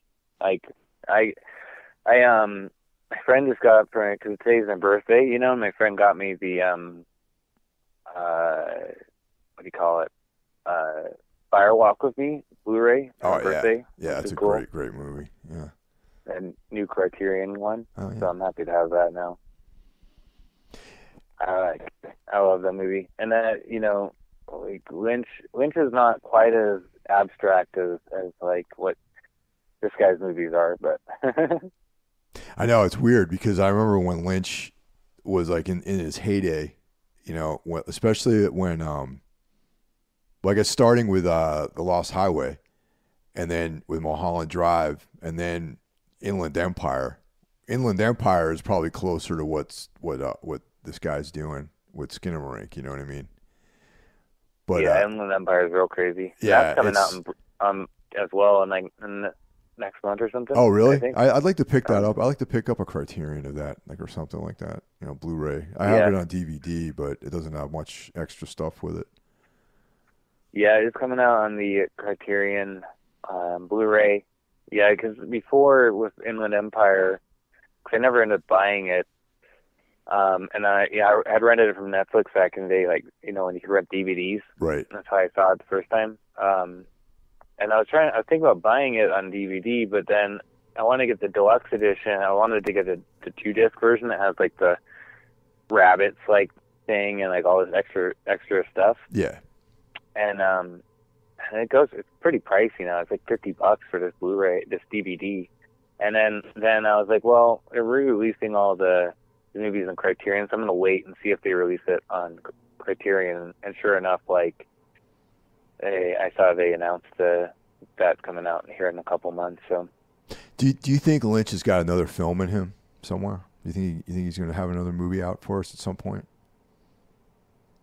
I think he'll do at least one more. Yeah, I'd like to think I don't so. know. I'd like to think he has at least one more movie. I think at least one more. I'd like to see more than that, obviously. Yeah. But I mean, no one expected Cronenberg to release a new movie, and he did last year. So. Also, I feel like Lynch is like kind of timeless. You know what I mean? Like his point of view is a timeless point of view. You know what I'm trying to say? Yeah, and his work is kind of timeless in a way, like where, I mean, all of his movies, like say like Blue Velvet, for example, filmed in the 80s, but like the themes of it, I don't know if it's set in the 80s or it almost seems like it might be set before that. It seems like it's not set in any time. You know, like it's set in this kind of like, because people are kind of dressed in the 80s, but they're also dressed in the 50s, and you know, like it has this kind of weird like no time type of feeling. You know what I mean? I think that's consistent through all of his work. Really, I mean, all the different eras of films. You know, maybe with the exception of Wild at Heart, which is you know, it's an adaptation of a novel. But you know, if you take that out of the mix, you know, like Blue Velvet, you know, Lost Highway, Mulholland Drive, all those films. It's like there's elements of everything. Like there's like some of the characters look like greasers. You know what I mean? They have like this 50s like kind of sensibility. Yeah. But then like the music's modern, and then there'll be some modern dressed people. But then even some of their dialogue is like from the 50s too. You know? Yeah. And again, Lost Highway, he has, you know, it's like a very noir type of feeling, like it, you know, in so many ways, like almost like two different noir movies put in one. Because the first one's like real dark, like 1930s, like noir, like with all the shadows and everything, right? Kind of, and then the second half has this kind of like gangster, low life, like type of feeling to it. That's like a little bit more 50s noir. You know what I mean? Like, sure. But then it's all in the 90s of 90s music, but it feels like this kind of timeless like themes in it, you know? Yeah, the music is great, man. It's you got Rammstein. You got my favorite track though on that soundtrack is the Lou Reed cover of This Magic Moment. It's like such a great cover of that song. Yeah, I really I like that soundtrack a lot, and it's got like the songs from David Bowie's The Outside album, which is one of my favorite albums by him. Yeah. Yep. I'm Deranged. And it's got like, I'm Deranged. And it's got like one of my favorite Marilyn Manson songs, the Apples and Sodom one. Yep. I know. Yeah, of course. Yeah, definitely. Yeah. And and I really like this one, The Firewalk with Me. Like, such a fucking dark movie. Like, I remember the first time I watched it and it got done, I just felt like violated, kind of, you know, like it was so like icky when you get to the end, you know what I mean? Oh yeah. It's like it reveals the whole what was going on, and it's just really depressing and heavy, you know. Yeah, it's a very, very heavy movie, you know. Yeah, it's that the whole, you know, even the Twin Peaks season 3, once again, you know, it's still, a lot of it still feels like it takes place in the 50s, you know. Yeah, he has a kind of quality with like the dialogue and stuff, you know, like kind of stilted, sometimes kind of like oh golly type of dialogue, you know what I mean? and like in the world that the universe that David Lynch exists in, there's like always a good diner that's open 24 hours a day that has great pie and coffee, and just that sensibility, that kind of suburban, vibe, is always been like plays big in all of his films, it seems. Right, but with like this undercurrent of existential dread Yep. going on. Oh yeah, yeah. It's like those two things juxtaposing each other are it's like a really an interesting conflict. I like that. Like, I remember the first time I saw Blue Velvet, I was really struck by. I mean, I was a teenager, I think, when I saw that, or not even teenager. I was probably adolescent. I don't remember exactly when I saw it. I definitely saw it before I saw Mulholland Drive. Yeah. And I saw Mulholland Drive not when in theaters, but when it first came out on DVD. I remember watching it, and pretty sure I saw Blue Velvet before. I kind of saw them around the same time, but I remember being struck by Blue Velvet with like the whole theme of like you got this perfect suburban world, and then it kind of sinks down underneath, and it's going to show you the rot underneath this suburban world. But it's kind of saying these things exist simultaneously. Yeah. I don't think he's quite saying that the suburban world is essentially this rotten thing. He's saying that I think that they exist at the same time. You'll have people who are genuine good people in this kind of suburban world, but then you also have this other side too, the dark side, this rot and violence and crime and stuff existing alongside it. I saw Blue Velvet at a very interesting point in my life, actually, because I saw it in the 80s, like when it came out, and I was a teenager when I saw that film, and I'd just gotten out of high school, and it was that sort of vibe of like the world leaving one world of safety and then going out into the world of potential danger, and then also during my years at high school too, I experienced like most of my very very safe, nothing crazy happened to me when I was a kid, but like I would see glimpses of things that were unpleasant, like certain families or people that I knew, certain friends from school. I could tell that their life was different than mine, like they had a different experience, and that's what Blue Velvet made me think about, because it takes place in a small town. I grew up in a small town, and it made me reflect back to some of the darker stories I heard about people, like this one girl I went to high school with. She was a year or two older than me, and they found her dead, and she was raped, and all this stuff like that. You know what I mean? Like they found her in a stream, and just stories that were way out on the fringe, and people that I didn't know personally that I'd seen around, and the kind of fucked up stuff that ended up happening to them. And it just, it kind of made me think about like how, like you live in this life, this world where things are safe and everything's taken care of, and there's good people around you. But then you could just have easily walked down the wrong alleyway in life and had bad parents, or had like negative things happen to you, or things that you never really recover from. And that's what Twin Peaks makes me think about,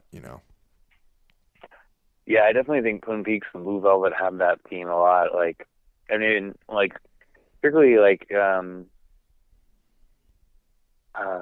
I do think with Twin Peaks you do have that quality of like, on the surface, like her life is like perfect, like she's like the cheerleader, like prom queen, and like her dad, they just seem like they're like this like perfect family, but really he's like raping her, and like she's like doing drugs and like prostituting herself and stuff. You know what I mean? Like there's this really like dark side to it, and just small towns like that. I mean, that the stuff goes on. You know what I mean? Like people don't think that was just small town life or whatever, but like usually small town life has a real dark side to it. Definitely, man. And then probably my favorite character is Audrey Horne. Like I remember when like it was like the kind of girls that I liked when I was in high school. These like weirdo chicks who were like into old music and dressing differently, and and like I don't know, just unique girls, you know, and I was like, oh, Audrey Horne, man, she's like exactly like these cool like ladies that I knew when I was growing up. Right. Like they kind of, yeah, like kind of quirky and cool, and like in the, yeah, I always liked her as a character. Yeah, I think she was absent from season 3 though, right? We didn't. Did we see her in season 3? I don't think she's in season 3 now. Yeah. Oh, I wonder. You know. Or did she show up right at the end? You know, I can't remember. I can't remember either. Yeah, I think she might have showed up right at the end, but I'm not sure about that. Yeah.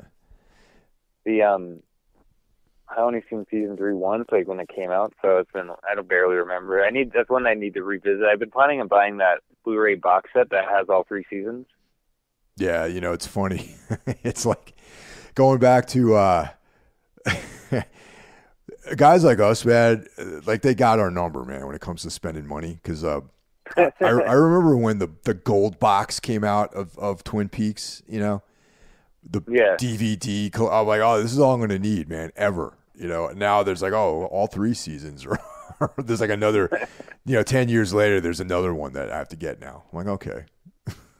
Yeah, that DVD, that Blu-ray one is cool. Like, it has all 3 seasons and has like a whole bunch of extras. Like, yeah, a whole bunch of shit. It's pretty cool. Like, it's not that expensive either. I'm definitely going to get that. I mean, eyeballing that one for sure. You know.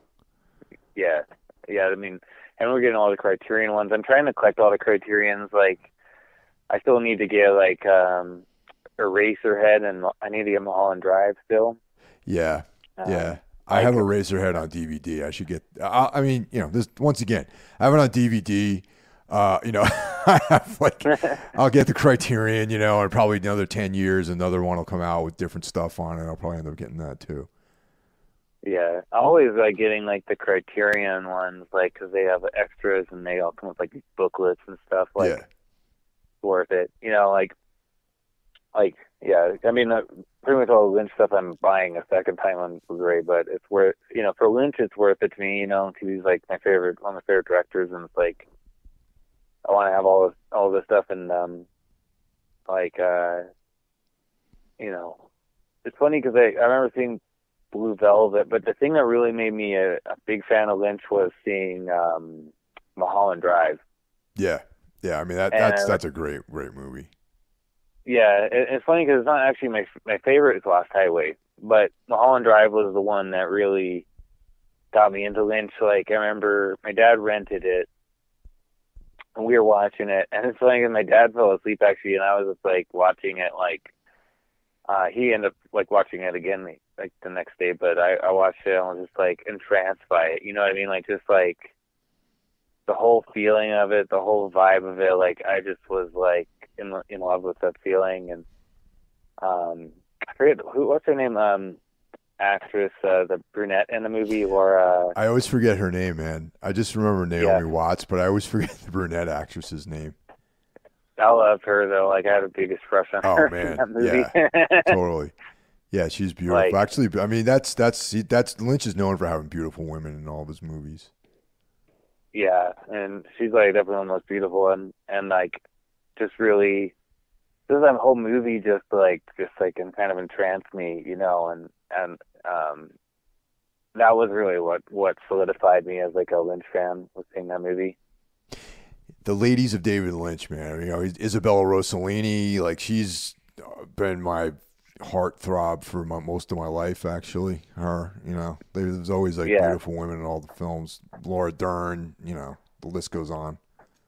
Yeah, and it's funny too because he always has one brunette and one blonde. Yeah. And I thought it was funny. I think what was cool though is in Lost Highway, she's the same actress playing both parts. Yeah, that's right. Yeah. Yeah, Lost Highway is my favorite. That and Blue Velvet are my 2 favorites, actually. Yeah, it's hard for me to choose between Blue Velvet and Mulholland Drive because I love them both, but probably Blue Velvet would be my favorite next to Lost Highway as well. But yeah, like Lost Highway's always been my favorite because it's just got such a dark. I'm a huge noir fan. I really love noir movies, so it's like, really hits on that for me, like the whole noir vibe, because that's just something that I've always like really liked since I was a kid. My dad showing me like Maltese Falcon and Yeah. Big Sleep and all that kind of Yep. shit, you know, like. Yeah, there's just something about LA, man. LA has, it's like baked into the atmosphere of that city. You know, you mentioned, Maltese Falcon and like the James Ellroy, novels and things like that, the big nowhere. Yeah, I'm a big fan of James Ellroy. Like I have all his novels. Like I've read LA Confidential multiple times. Like that's probably my favorite of his novels. Like his writing is so like intense and cool. You know, like it's like the statico and tense like dialogue. You know, just Yeah.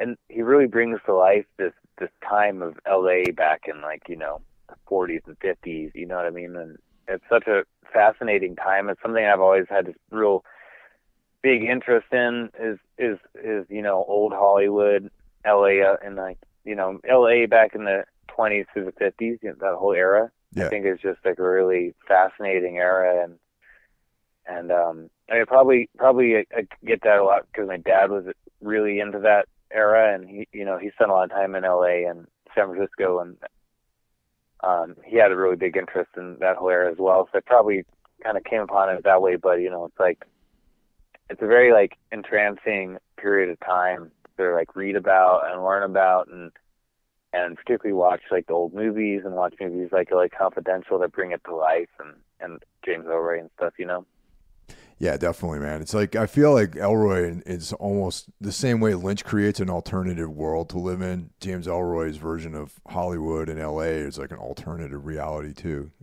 Some of the factual stuff is a little bit. He takes a lot of license with that, too, as well. Certain definitely. scandals that may or may not have actually existed. That kind of thing. Yeah, I really loved.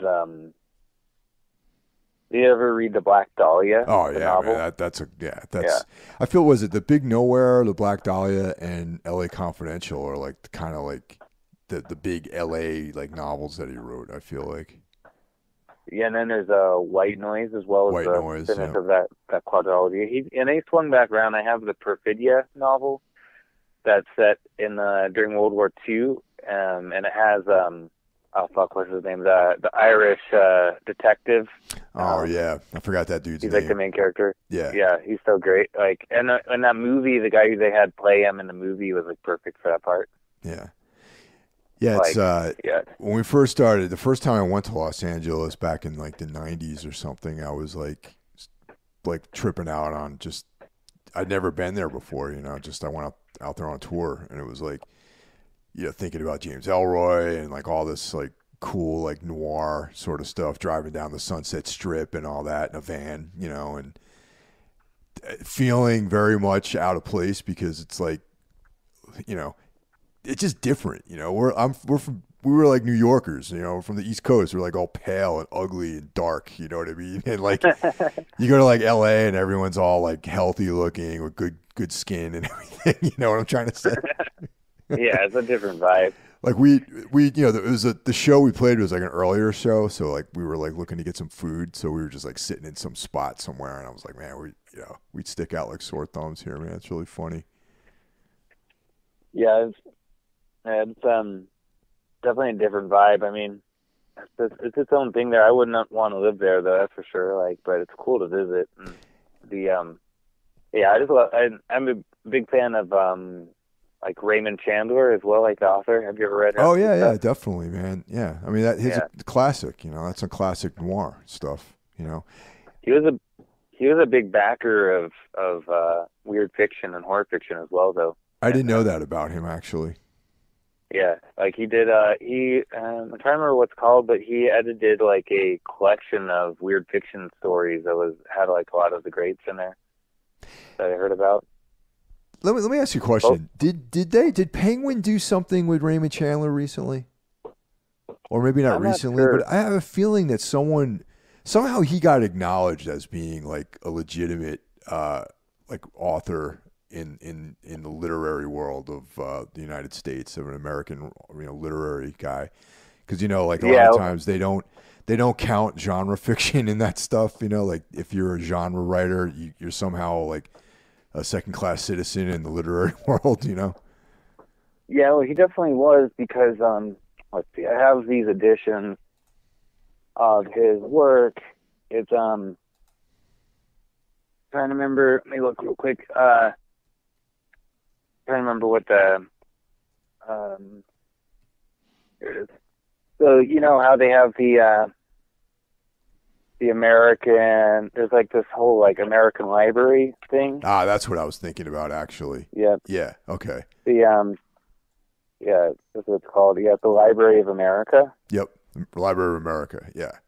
Yep. I have they did a 2-volume set of all of his work that I have.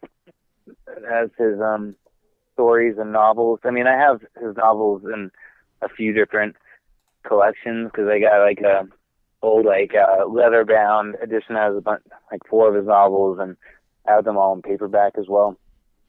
But yeah, I have these.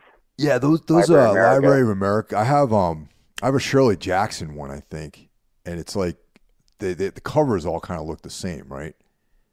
Yeah, they're all the same. Like the ones I have are hardcover, and they're just like this kind of like blue, you know, like binding and like a slipcase, you know. Yeah, there's like a uniformity to the way that they're packaged. You know what I mean? Like the covers and the dust jackets are all like they have a very like strong like design sense with that stuff. Yeah, when they have like the ones I have a couple different kinds. Like they have the one that's like the blue and a slipcase is like I think maybe it's a more deluxe edition, and then they have the other one that's like a black cover with like a red, white, and blue stripe on them, I think. Those are the ones that I've seen more of, I think, with the red, white, and blue stripe. Yeah, that's like the more common one. That's like the cheaper version. Yeah, that's why those are the ones that are in my collection. Yeah, my dad got these ones like when when that first happened, like whenever that was. I think would have been like early 2000s probably. Yeah, something like that. That's when he got those. Yeah, because he was a big fan of Raymond Chandler, so like, and I think maybe Dashiell Hammett was included in that. I'm not sure, but there's a Library of America Dashiell Hammett too. I don't know. I'm not sure. I do know Raymond Chandler though, because I have those. You know. Yeah, Rennie's a big crime fiction pulp fan too. You know, he likes noirs. He's like turning me on to a bunch of stuff like this. I mean, Raymond Chandler, like I read him when I was in high school, but you know, like other writers and stuff. Definitely worth going back and rereading. I reread all of his stuff and all of Dashiell Hammett, Jim Thompson. Oh yeah, the Killer Inside Me, and you know, Grifters and all that sort of stuff. Yeah. Yeah, he's great. And then what's his name? I'm trying to look real quick. James M. Cain. Real big fan of James M. Cain. He's a fucking great writer. Double Indemnity and Postman Always Rings Twice and stuff. I've never read any of his. I've seen the movies, but I've never read any of the text. And I've never read Dashiell Hammett either, believe it or not. Oh, really? Yeah, Dashiell Hammett's great. Like, Red Harvest and, you know, like The Maltese Falcon. Like, those are all great novels. Yeah. I definitely recommend, if you're into like noir at all, to check out Hammett, and also James M. Cain. Like his stuff's classic. Like I have a whole shelf of just like noir stuff. So it's like, and I have a couple really cool books about film noir. Like there's this book that I have. It's called Dark City. Oh wow! That's one of my favorite ones. That one's cool because it goes through like kind of by like the type of story, essentially. So you know, because there's like different kind of like tropes with like noir movies, you know, and so it kind of goes like through the different ones and talks about and has a lot of great stills from the movies, and you know, I'm a big fan of that whole like style, like that's like based off of like the old all stems back from like German expressionist film, and some of Yes. the creators of kind of noir are like, Fritz Lang and people like that, who started in the German expressionists and came over and started doing, sometimes they did new versions of their old movies like M, and Blue Angel and stuff were all done again in Hollywood.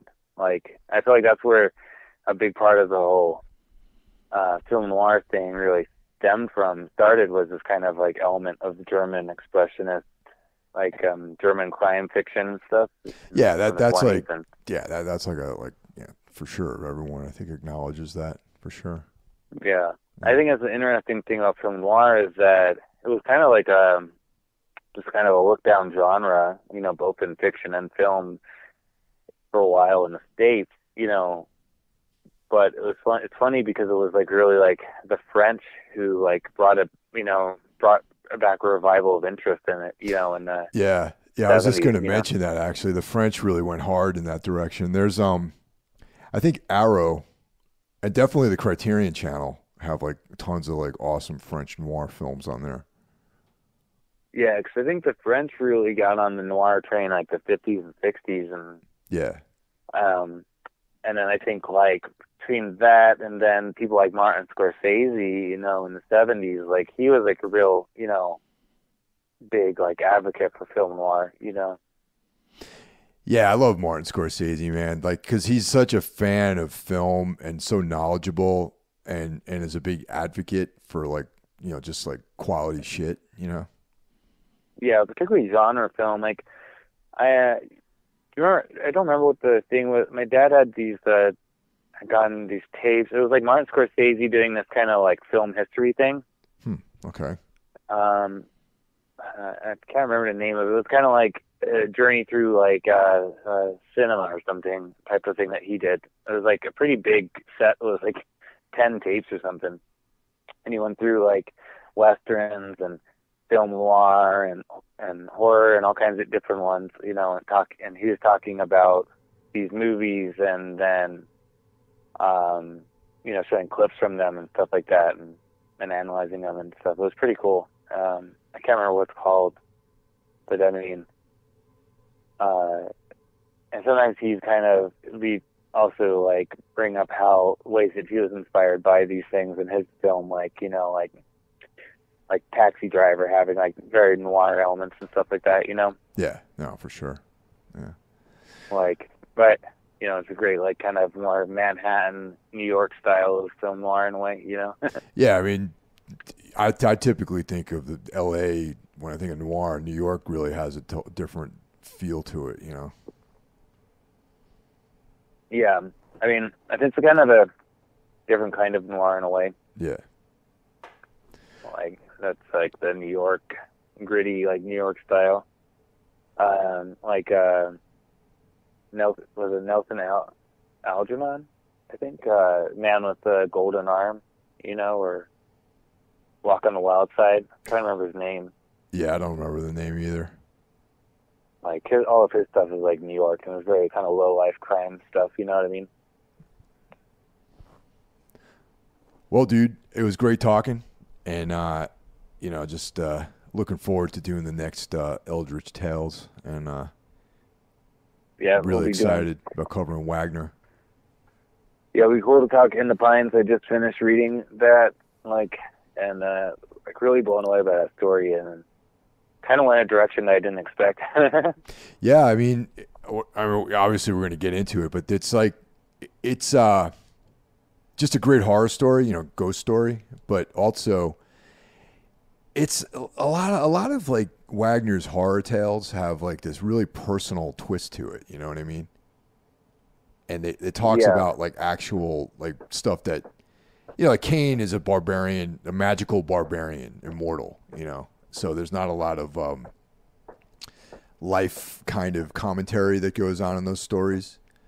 But right, yeah. Like a lot of his horror fiction deals with like the complexity of like living a life in like, the more contemporary times, which I think is in that story, particularly in The Pines, it kind of touches on a lot of stuff for me, at least. Yeah, it's feeling up like grief and all kinds of stuff, and And yeah, I really like the way that it draws upon the idea of like desolation, and that seems to be a theme throughout his work. Like going to loneliness and Yeah. like Yep. And there's I like even though the story is only like 20 pages long or something like that, but there's a prologue to it. yeah, And I think that that was prologue is very cool. and that was amazing. It was like some of the most beautiful writing I've read. You know what I mean? That prologue was awesome. And Yeah, I just was like I was almost thinking for when we cover it to have you just read the whole prologue. the whole. All right, yeah, I'll do that. Yeah. No problem, man. I would love to. But it's yeah, that's yeah, it just touches on that loneliness and just desolation, and there's also just like following like another your dark muse into ruin, and we'll talk about all this stuff. We should record this thing soon, definitely. Yeah, definitely. We'll hit it pretty soon. I mean, maybe in a couple weeks, like maybe a week. Yeah, we'll figure it out. But like we'll coordinate for sure. Yeah, we'll coordinate. Yeah, I definitely want to hit it soon. I really want to talk about that story and get into it. Yeah, I'm probably gonna reread it again just to get some of the details down and stuff. But it's short, so I'll knock it out in an hour or so maybe. Yeah, definitely. I a lot of times when we cover the stories, I try to read them a couple times if I can, depending on how long it is. Like some of the stories. I mean, some of the stories we've covered, like I know like so well that, but then it's still good to cover them. Read them again. Mm-hmm. So I'll try to read them a few times. So I'll definitely reread it, before, like particularly closer to when we cover it. If we cover it in a couple of weeks, so it's like. That was my first reading of that one. I'd never read that one before. Oh, really? Yeah, that was the first time. Nope, that one was not in the collection that I have. So that was my first reading of that. That's a great story. I mean, we were originally talking about covering maybe Styx or something more famous, but I really like the idea of covering something a little bit less known. Yeah. I mean, Styx is that's still on the table for maybe later on. You know what I mean? Because that is kind of like an iconic story by him. If you can call any of his work iconic, I mean, I can, but it's like most people fucking probably don't even know who the hell he is. Yeah. Well. Yeah, I mean, I would definitely want to end up covering pretty much everything in this collection, so we'll definitely hit Styx. But I think for the first story, it's good to cover something a little bit, a little bit less well known, give people like, a little insight in that. I think the Styx story, a lot of people kind of see it as like some influence on maybe Blair Witch Project, which I think is interesting. Yeah, man, but I like, who knows? You know what I mean? Blair, there's so little. I don't know if those guys read that story. Yeah, dude, I would be surprised. Like that movie's like super overrated, in my opinion. Yeah, I don't think it's like the greatest movie. No. I think, I guess I could see them maybe Styx, like the way the Styx were described in the story, kind of sound like the things, the little like stick figures they made in that movie. I guess that's probably what people are connecting the dots. But I don't think the overall story is the same because Also, like I know this goes in a different direction. When I used to work at this place called Enchantments in New York City, and it was all these like people into witchcraft like worked there, and they sold like they made like candles and they sold like sage and and all this like esoteric stuff and tarot cards, and they had readings there and little functions around it and stuff. And this one of the people that worked there had never read anything, wasn't even really, hadn't read any of the stuff that we're talking about, and completely hadn't even seen Blair Witch Project, but completely on his own came up with these sort of sticks basically that looked like they were in Blair Witch and True Detective. So, it's like, I mean, I can see why people might think that, but part of me is like, I just think it's one of these things that exists out there in our collective unconscious, to make something like that. Yeah, I think probably too, because I mean, I never heard the creators that. I mean, granted, I haven't delved too deep into Blair Witch Project because it's not like one of my favorite things, but I never heard them acknowledge the story. I mean, if they say, "Oh yeah, that's like where we got the idea from," then it's like, okay, cool. But They might even have a bit more respect for them. they never acknowledge any written material. They just talked about and I don't even know the folklore if that's even something they made up either. You know. I think the folklore is all stuff they made up. Yeah. So the whole thing. Yeah, I mean, because my friend's wife, she's from that area, like Maryland and everything, and yeah, I mean the whole thing is kind of made up. It's kind of like, it sounds like a urban legend almost, in a way that would be real. I mean, I've been on this like binge recently with that podcast I sent you, the Monsters Among Us one. yeah, I've been listening to that actually. I enjoy it. Yeah, I've been binging my way through that. Like, I just kind of really into like people with weird stories, you know, whether they're true or not is like kind of not important. But sometimes I like the way that he does it, because it's like people, you know, they're telling their own story with their own voices, and I feel like that makes it a little easier, because you can tell some people are telling their story and they're like genuinely like scared to just even talk about their experience. You know what I mean? Yeah. It referenced to me. It's almost, you know, like Coast to Coast. You know, like I used to love Coast to Coast, and you know, listen to those stories. And also there was another podcast called the Shockwaves podcast. It's not free anymore, so I stopped listening to it. And a lot of that would be call-ins and people telling stories about how they saw this, like a fucking werewolf or something, you know, or like they were abducted, you know, that kind of stuff. I've always loved that kind of stuff, always. Yeah, I'm a sucker for all that kind of like listening to people. I like this one because he I think he kind of probably weeds out some of the real crackpot calls that he probably gets. So because sometimes with Coast to Coast, some of those people are like, oh yeah, they're nut jobs, like fucking yeah. nut jobs, yeah. Yeah, you got like an open line to like in the middle of the night for someone to call in for sure. Yeah. I mean, that was part of the fun of Coast to Coast. It was like, you never knew, like, you would probably get some like nut job like telling y'all like crazy ass story, but you know, like, I do like this podcast because he's kind of like weeds out some of the stuff, but I love hearing about all the like kind of X-Files type of subjects, you know, like all the stuff like aliens, you know, ghosts and all these things, and you know, and he does, this guy on some of the episodes he does ones about like people's like kind of like local stories, you know. People call in and tell. I caught a couple of those. Yeah. Yeah, it was like kind of fun, like, because people come and call and tell their, you know, local ghost story, the local like legends of their neighborhood or whatever. And, yeah, there's a lot of good stuff on that one, man. I've been exploring it, you know, you know, the work week starting up again tomorrow. It's like I'm probably gonna listen to a bunch more at my desk here, you know. Yeah, I've been like, you know, working and listening to that, and I don't know, I love that, and you know, they dig into like skinwalkers and Wendigos and Bigfoot and all this kind of stuff, and I'm just like, yeah, I don't know, I kind of like, I just like hearing all these stories, like, and then some of them like to seem more rational, or you kind of like, it makes you wonder sometimes, like, you know, what is possible in the world, you know? Yeah. All right, man. Cool. So, this during the week we'll coordinate and we'll get that the first of many Wagner episodes scheduled.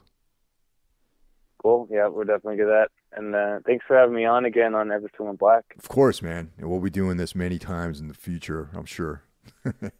Yeah, I'm sure. You know, it's great to go back and forth and everything. It's kind of nice to just do a whatever, you know, not themed kind of conversation, because we're usually doing the Elder's Tales or whatever, you know. So well, like, I wanted to follow up because, you know, we kind of talked right around the time you were launching, and you know, I just figured we're almost, you know, just about a year into it with Sol Nox, and figured we just kind of, you know, do like a follow up on it. You know what I mean? Yeah, and I'm still planning on getting the Conan one going, like to be like maybe a monthly or 2 times a month podcast, but I still haven't. I'm gonna try to get a logo together and all this kinds of stuff. Like, So Oh yeah. once I get that together, I'm gonna launch that one too. Is like but I'm not gonna. I don't know. Like for me, like I don't really have time to do like 2 weekly podcasts, strictly that one because it's gonna be a lot more like research each Yeah, episode. that's like So there's a lot of research with that, man. Like you're gonna, you know what I mean? Like that's definitely not like an off the cuff kind of thing. yeah. So the Howard Conan one will be more like once a month or every other week type of one once I launch that, and so that's definitely coming. But I thought it definitely was a good idea to launch Sol Nox first and get in the groove with doing this, and now I'm starting to get to the point where I actually have like a episode like backlog, which is great. I've been like trying to get myself to that point, try to keep myself there where I'm a few weeks out because That's the I hustle, definitely had man. a few times. Yeah, I've had more than a few times where coming down the line, everything like falls through, like and then you're like, well, fuck, I don't got anything for this episode. I just have to make up some things on my own, Like I've had that happen a few times, so I'm trying to like, do the hustle, avoid that. So I'm getting in the groove of that as well. Hell yeah, man. All right, dude. Well, we'll be in touch later this week, and thanks Perfect, everyone for listening, and we'll talk to you soon. Have a good night, dude. Take care.